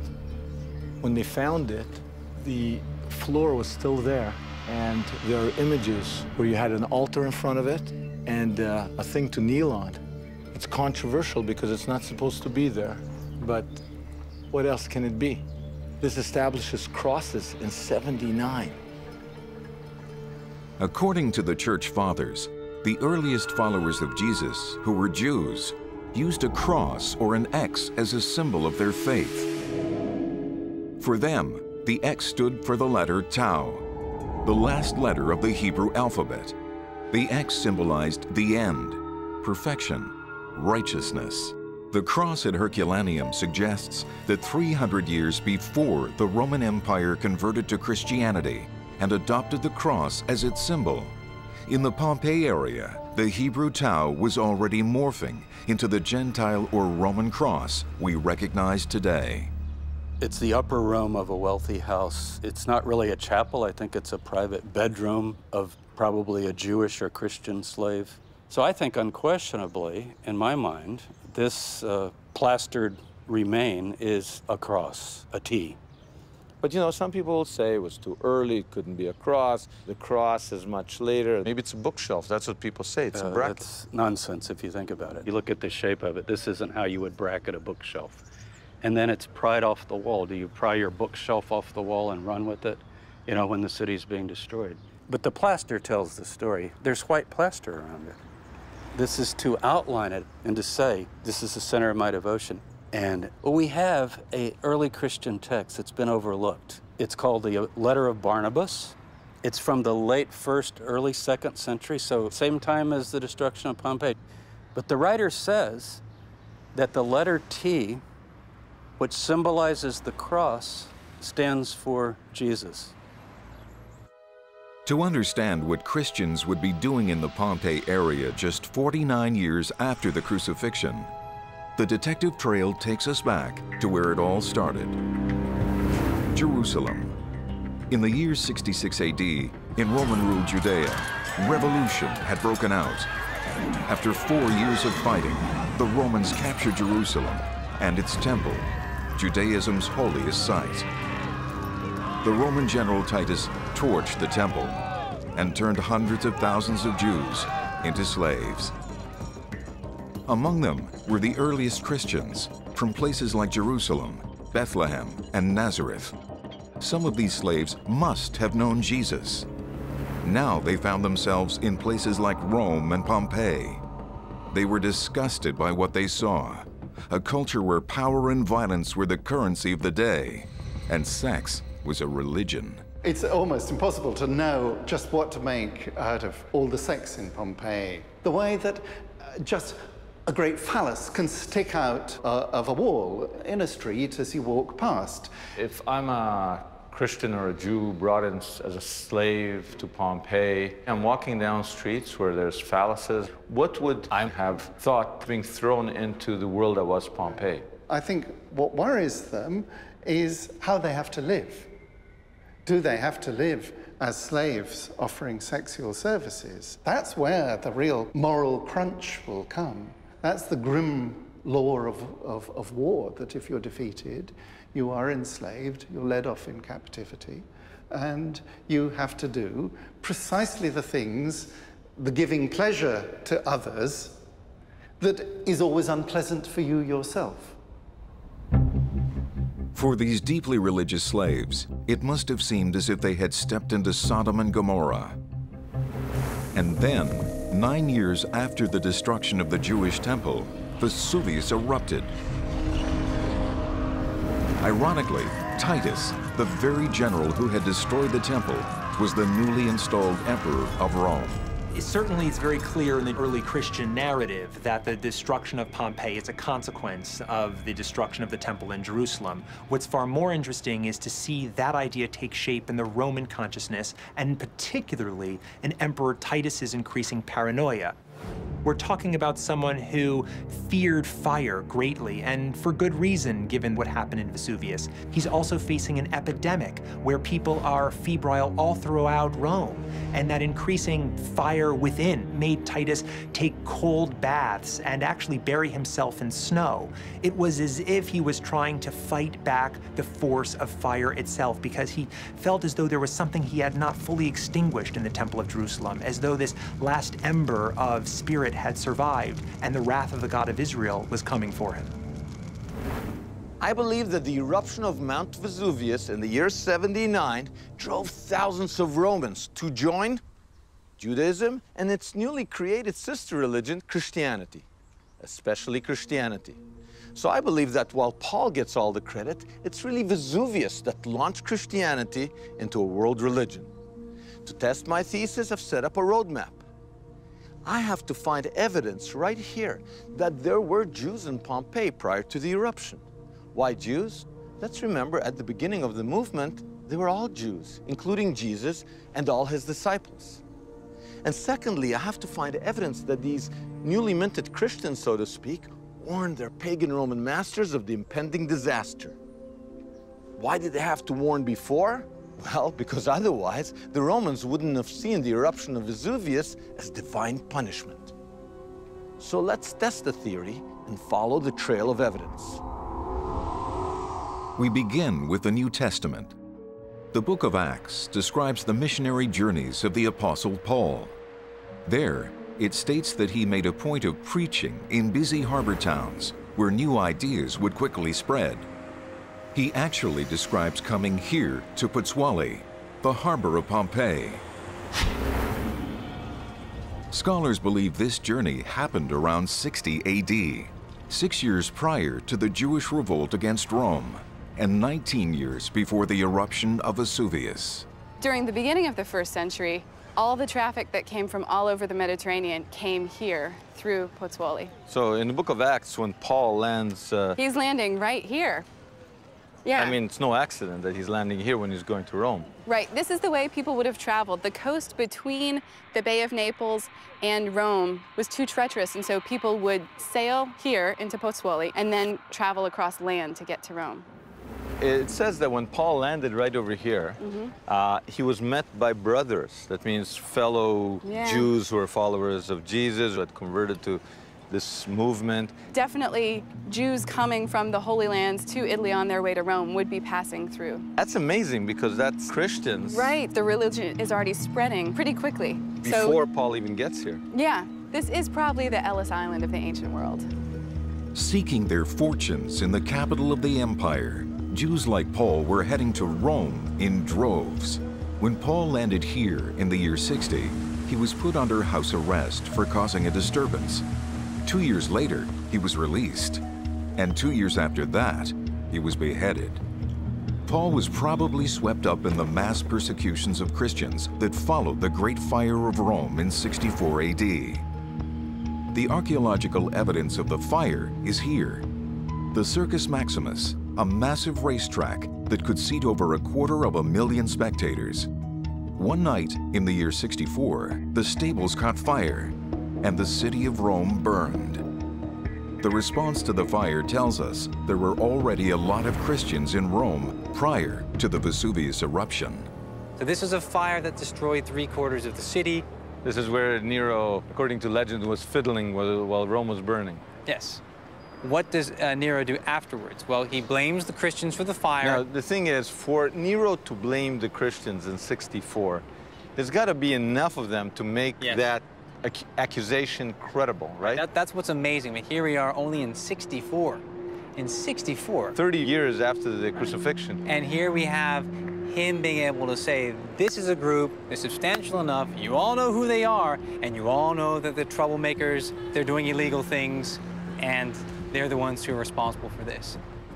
These early Christians, like Paul, who were blamed for the fire of Rome, were beheaded, fed to lions, and crucified for pagan Roman entertainment.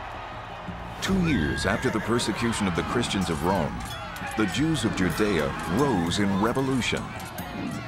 4 years after that, they were defeated. In the year 70 AD, tens of thousands of Jewish slaves were brought to the Italian peninsula. Many of them were early Christians. New evidence suggests that with the help of a volcano, they were about to take over the Roman Empire. Most historians say that the Apostle Paul launched Christianity in the Roman Empire. But think about it. How could one man convert the most powerful empire the world had ever seen? No matter how effective Paul was at spreading the message of the Gospels, think how much more effective an act of God would be. I think that the eruption of the volcano Vesuvius in 79 AD gave Christianity a huge push. A push that history has forgotten. And the Romans would have perceived that volcanic eruption as an act of an angry God. To be precise, the God of Israel. Payback for Rome's destruction of the temple in Jerusalem just 9 years earlier. At that time, the Romans torched the Temple of Jerusalem and took tens of thousands of Jews to Rome as slaves. Many of these Jews were early Christians. To commemorate the victory over the God of Israel, the Romans built a number of monuments, including the Colosseum. They used Jewish and Christian slaves, financing the project with monies plundered from the temple. In the year 70, the Colosseum literally went up as the Jerusalem temple came down. And only 100 yards from the Colosseum stands the Arch of Titus. The story carved on its stone surface is a boastful testimonial to the sacking of Jerusalem, a celebration of the looting of the temple's wealth and the persecution of hundreds of thousands of Jewish slaves from Judea. Oh, here we have really fantastically well-preserved example of a triumph procession. And a triumph was a mega parade. There was everybody. There was the emperor. There were slaves from the place that you conquered. There was all the spoils of war that you brought back. There was money. In this case here, they brought back the menorah from the sacking of the fabulously wealthy and ornate temple in Jerusalem. Rome destroys Jerusalem in 70. Jesus is crucified in 33. We're only talking 37 years. Right. Am I right? Some of the people following this procession in chains may have actually heard Jesus preach. Yes, it's absolutely within the realm of possibility. They definitely could have witnessed, seen heard Jesus and then ended up, as fate would have brought them as a slave to Rome. According to the Gospels, Jesus had predicted the destruction of the temple. Now that it had happened, Jews generally, and in particular the followers of Jesus, were waiting for the Romans to be punished for their deeds.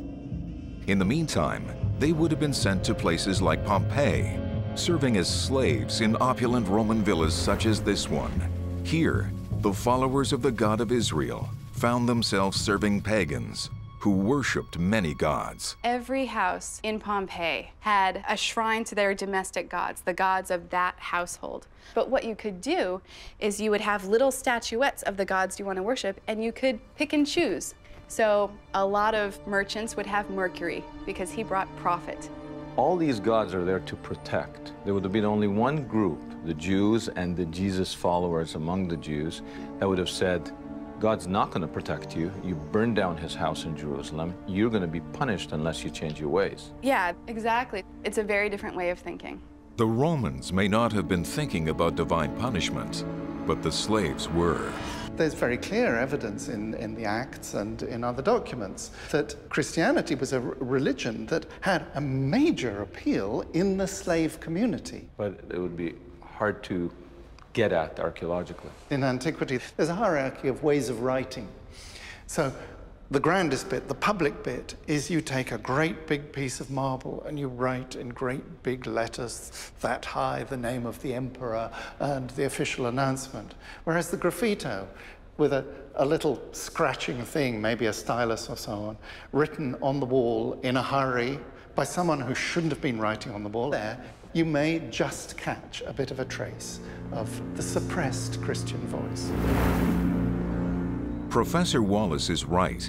The suppressed voice can be heard in overlooked graffiti. The first one on the wall of an ancient toilet. Here we are in a latrine. I think this is one of the strongest pieces of evidence for the presence of Jews in Pompeii. This whole wall, basically, of the latrine is taken up with a humongous message. It's not a very nice message, but it names a woman named Martha. Hebrew. Right, it is Hebrew. And here's what it says. This is the dining room of Martha, and then at the very end, Kakat. She is defecating in her dining room.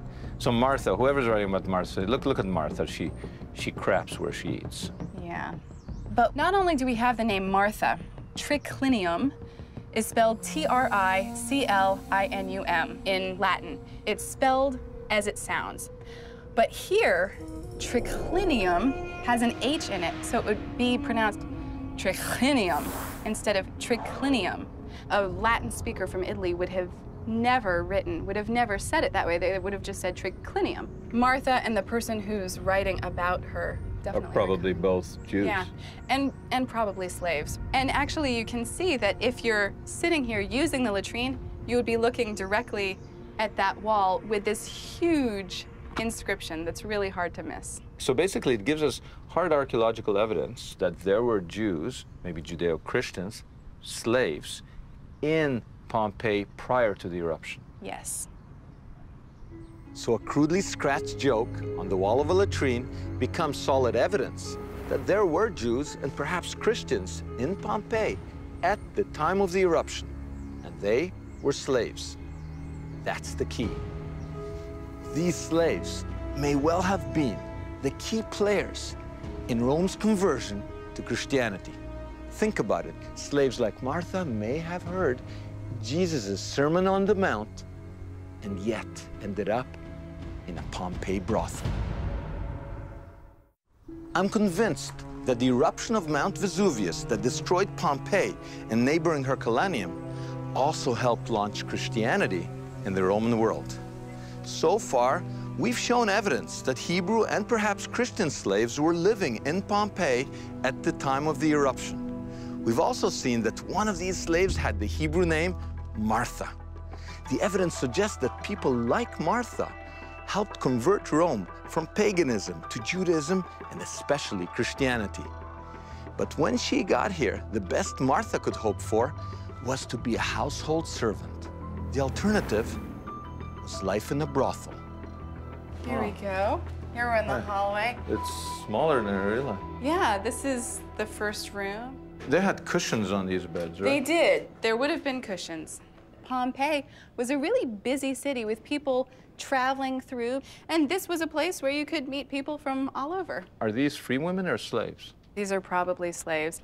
I know some people see this as erotic. It's quite violent. Well, if you were a slave in the ancient world, you really didn't have much control over your life. So it was certainly not a very nice existence.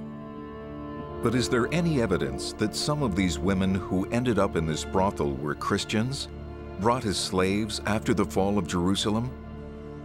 Just across the street, there is a building known as the Hotel of the Christians. And we're heading into the atrium. This is called the Hotel of the Christians, partly because there are many small rooms around the atrium, so it's thought that this could have served as some sort of hospitality establishment, but of the Christians, because very early on in 1862, there was discovered a very enigmatic graffito.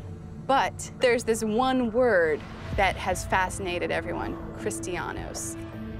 This charcoal graffiti had been preserved under ash for 1,800 years until archaeologists uncovered it. Exposed, it became susceptible to the elements. Because it was written in charcoal, it just needed a few rains and some sun, and it disappeared within 2 years.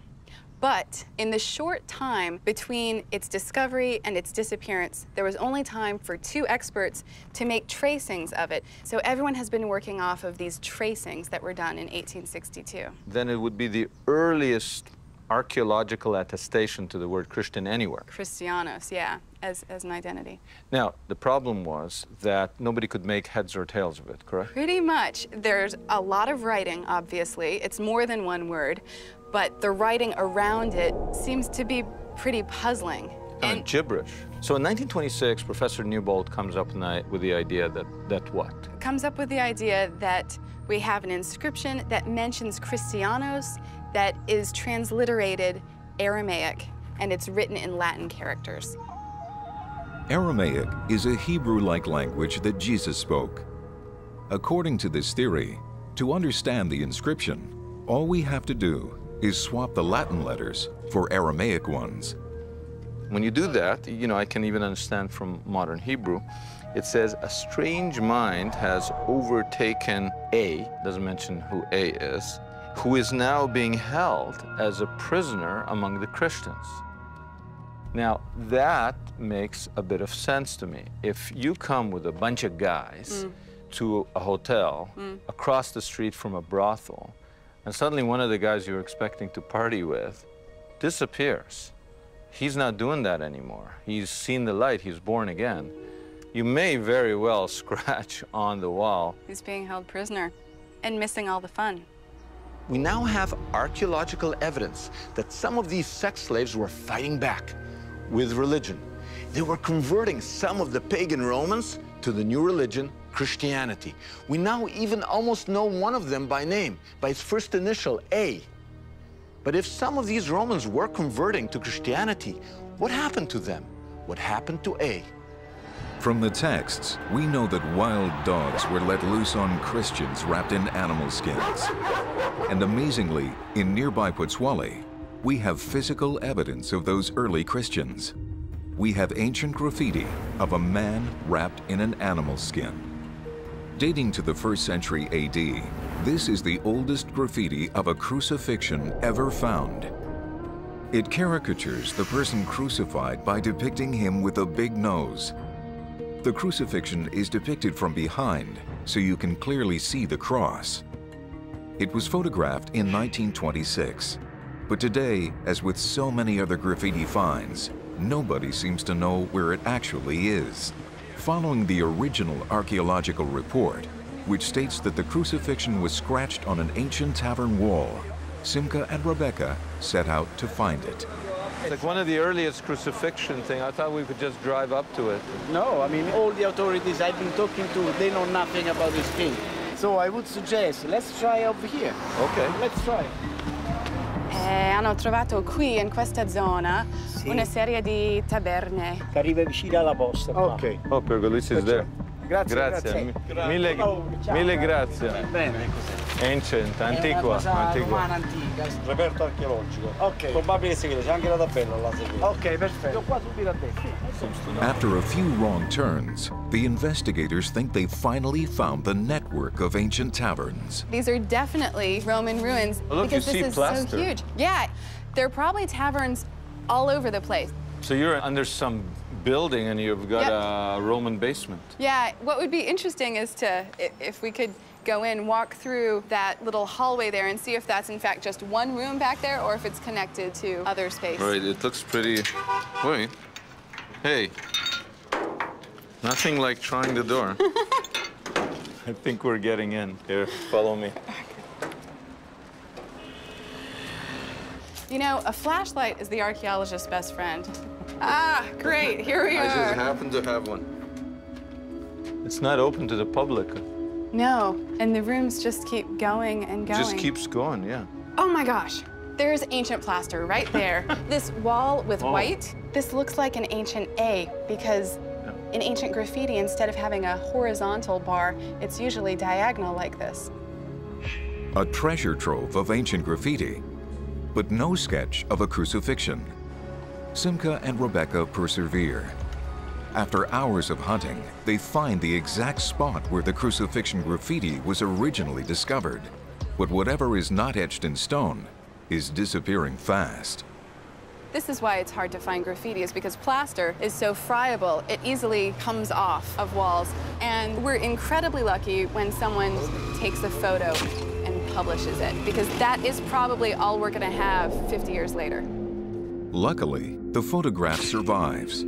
Evidence that prior to the eruption of Vesuvius, hundreds, perhaps thousands of Romans, people like A, paid with their lives for their Christian faith.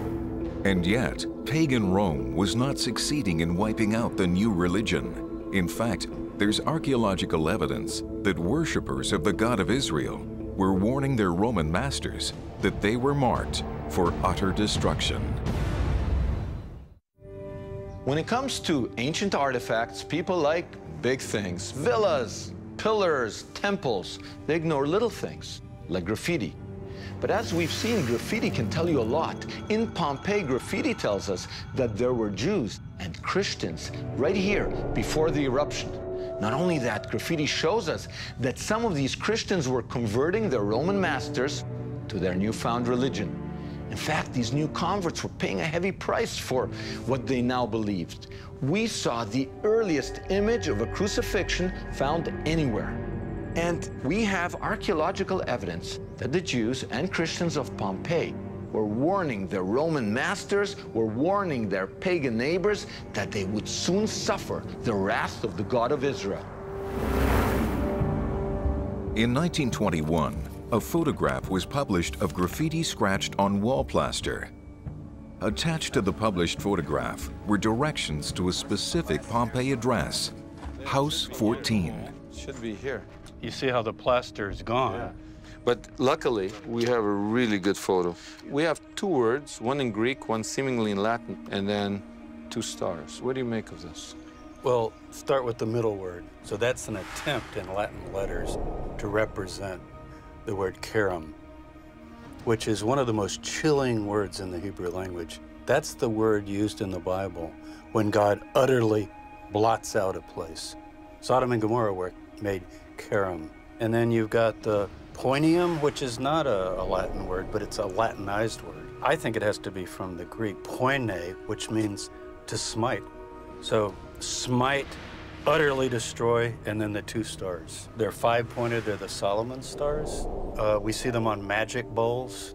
What it shows us is that people in this culture, particularly Jews and Christians, were warning their friends and neighbors and saying, just wait. You think you're in the lap of luxury, you think everything's fine, everything's peaceful, just wait, because God has something to say. In an effort to identify the context in which the harem graffiti was found, Simcha and Professor Tabor go to an on-site storage facility. This is the office. Come. They want to identify the house where the graffiti was found. Suddenly, to their surprise, a worker brings out the original harem inscription. Grazie. The plaster was taken off a wall some 50 years ago, and until now, everyone's only had the photograph. Finally, here is the original. They said it doesn't exist anymore. Never thought I would see it. So here's Cherem, it couldn't be any clearer. And there's Ponium, it's so clear. And there are the two Solomonic stars. What's the significance of finding it in Pompeii? I knew it was in a house, but whose house? And what else do we know about this person? And that's the most important thing with archaeology, is to interpret the graffiti, but also where was it found? Context. Yeah, the context, so that it tells more of a story than just the words. Just then, Francesco, one of the workers who was around during the discovery of this graffiti, comes out. If you can explain where this was found. Se ci può spiegare dove è stato trovato? È stato trovato nella casa del Pago Procolo, che si trova lungo la via dell'Abbondanza. This is not what had been published. House 14 is wrong. The house of Paco Procolo was found with a painting of the owner and his wife on the wall. Simcha can see that Francesco sent him to the right place. It's clear where the plaster came from, right in the doorway. It seems that the Stars of Solomon are a kind of amulet designed to protect the family from the harem or destruction that they felt was coming. People put all their pagan stuff right in the doorways to kind of protect the house. It makes sense that a Christian, a Jew, who rejected paganism would put his inscriptions also in the vestibule. Do we know anything about this man? Si sa che era il proprietario di alcuni panifici qui a Pompei. Durante un viaggio a Gerusalemme si era convertito praticamente alla religione cristiana. How do we know that he converted to Christianity or... E ha fatto togliere i segni allusivi, abbiamo testimonianze. Vi ho fatto vedere dei segni allusivi che stavano sui forni. The phalluses? The phallus. The big phallus. He covered. Yes. It's a sign of piety. Whoever owned this bakery, this used to be a bakery, used to have these penises, phalluses, for a good luck charm. But then, here's the key. See the two tones over there? The two tones tell you something. It tells you that it was plastered over. It means that whoever held by that lucky charm suddenly didn't want it there. He converted to Christianity. Francesco shows Simcha one final, astonishing piece of evidence. The same bakery owner who wrote biblical words on his doorway and had phalluses covered over put a cross in one of his bakeries. La croce del panificio. They found also a cross in a bakery. Wait. It looks like exactly like the one in Herculaneum. The significance of this cross here, it's graffiti. And it's graffiti that looks almost exactly, in terms of the plaster, like the cross that was found in Herculaneum. Where was it found? It was found over the oven. This settles the issue of Herculaneum because they weren't keeping books up there on a shelf. It must have been a religious symbol. The cluster of clues pointing to an early Christian movement in Pompeii is incredible. A cross found in a bakery, a baker who covers phallic symbols, and the same baker who in his own home has a graffiti of the Hebrew word marked for utter destruction. It seems that he was trying to protect his family from what he believed was imminent destruction. That destruction was not long in coming. In 79 AD, just 9 years after the temple in Jerusalem was destroyed, ash began to rain down on Pompeii. Right where we're standing now, we would have been inside the volcano, inside the nozzle of a giant rocket engine that's firing its thrust straight up into space, basically. 10,000 tons of rock that are going up into the atmosphere per second. It flows like a giant red-hot tsunami over the land. And the cloud itself is hot enough to radiate enough heat to ignite the trees that are pinwheeling toward people. If you saw this thing coming, you would try to get away, but you just did not have a chance. To experience the devastation from the perspective of a Pompeian family, Charles Pellegrino takes Simcha from the mouth of the volcano to a middle-class home on the edge of the city. So, Charlie, what's the significance of this place? Some of the Roman letters and writings that have survived, specifically Pliny the Younger, who was 17 years old at the time, he gives us the time of the start of the eruption, around lunchtime. And what we're seeing here is the relatively gentle eruption.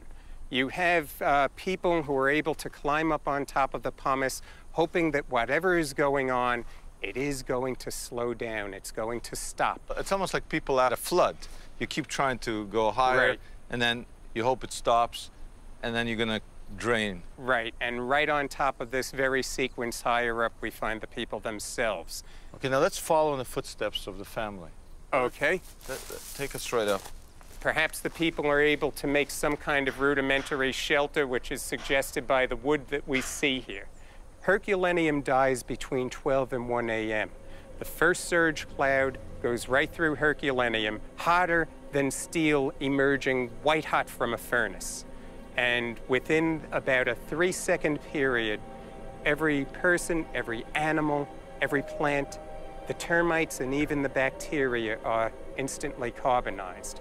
Over here in Pompeii, life still goes on for a while.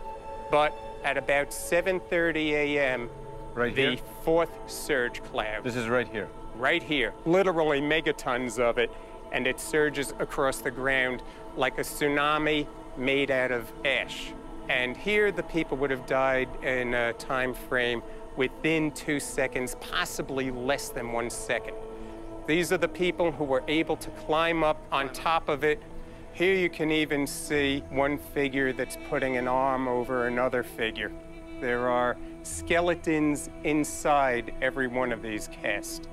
Now this is very, very sad because it looks like somebody's sheltering maybe a child and a parent. Well, what we have here, we won't know until we x-ray this one. Oh my God. But it could be bloating or it could be a man trying to shelter from the ash, getting into the mouth of someone who is pregnant. The minute you said that, I suddenly realized we're looking at a pregnant woman and her husband is trying to shelter her. Yeah, and it speaks for us all, you know, that in a moment like this, you have this moment of mutual human tenderness that might be a different civilization, but these people are us. A few weeks after the eruption that may have killed as many as 20,000 people, an overwhelming number by ancient standards, Pompeii was a cold corpse of a city. People had died where they were. Thousands of bodies lay in their homes and out in the streets. The whole city was buried in small pumice stones and ash, up to the top floors. But there is evidence that after the eruption, Romans from other towns tunneled down to floor level, crawling on their hands and knees, coming face to face with the destruction. The tunnelers recorded their interpretation of the events as the wrath of God. Post fata novissima, after the most recent fata, the sun strengthens these pleasing to God people against the cold people. Almost like a biblical reference, that this is punishment, divine wrath. There are those people, and this is a very biblical terminology, who are pleasing to God, and there are those people, the pagans, who are not pleasing to God, and they're dead, they're frozen. You can literally see the wrath of God. Strikingly, the eruption of Vesuvius parallels a much earlier story that Jews and Christians knew all too well: Sodom and Gomorrah. Sister cities whose inhabitants were notorious for their sexual deviations. The book of Genesis records that as punishment for their sins, Sodom and Gomorrah were destroyed by fire and brimstone. Incredibly, there's a graffiti that directly links Pompeii to Sodom and Gomorrah. Today been made into a kind of modern guardhouse. But in the first century, this was somebody's home. And maybe the day of the eruption, or even the day before the volcanic eruption, somebody hastily scrawled on the wall in charcoal the chilling words, Sodom and Gomorrah. I mean, somebody literally is writing this while the ash is falling down. Possibly, yeah. It's not there anymore. It was on one of these walls that's now modern plaster. Yeah. And it's been taken off to some museum. What do you make of this charcoal inscription showing up here? This has to be a Jew or a Christian who's thinking, why is the volcano erupting? Because this is Sodom and Gomorrah, and God is punishing this place. It's amazing. Aren't we imposing our view how they would have interpreted it? What do we have that says, you know what, now we know that Christians and Romans interpreted the eruption of the Vesuvius as the divine wrath of God? In the last book of the New Testament, the book of Revelation, if you read that, it has to be a description of the destruction of Pompeii. Now, wait a minute. You tell me that Pompeii is mentioned in the New Testament, not by name. What the text says is Babylon is going to fall. Babylon means Rome. So it's everything from the city of Rome, the culture of Rome. But the date of that text is from the time of the Emperor Titus, and it's around the year 79 this text is written. And it talks about the city will be destroyed in 1 hour. The smoke of its burning will be seen in the harbor, and mentions fornication and immorality. Allegorically, this is Sodom and Gomorrah. what you're suggesting is that hiding in plain sight in the New Testament itself, the interpretation was that this is divine retribution. They saw the burning of Pompeii as the beginning of the end. As Rome is headed down, how do we know? Because God burned it in a single day, like Sodom and Gomorrah. And that's what happened, right where we're standing. I can just imagine a slave from the Holy Land cringing in a corner. There's nowhere to run, and ash is raining down. He or she, someone like Martha, would have seen the glory of the temple in Jerusalem and its destruction. Then in Pompeii, as a slave, they would have witnessed and maybe even experienced violence and orgies. Now, as Vesuvian ash was coming down, I can imagine Martha dipping into it and writing the epitaph of Pompeii, Sodom and Gomorrah. Less than 2 years after the eruption, the Emperor Titus died. A few Romans converted to Judaism, but a more sizable group converted to the new, more accessible Jewish sect already being called Christianity. It was this group that laid the foundation for the whole empire to become Christian less than 250 years after the eruption, and for Christianity to become, to this day, the most populous religion in the world. And all this was accomplished with a little help from a volcano called Vesuvius.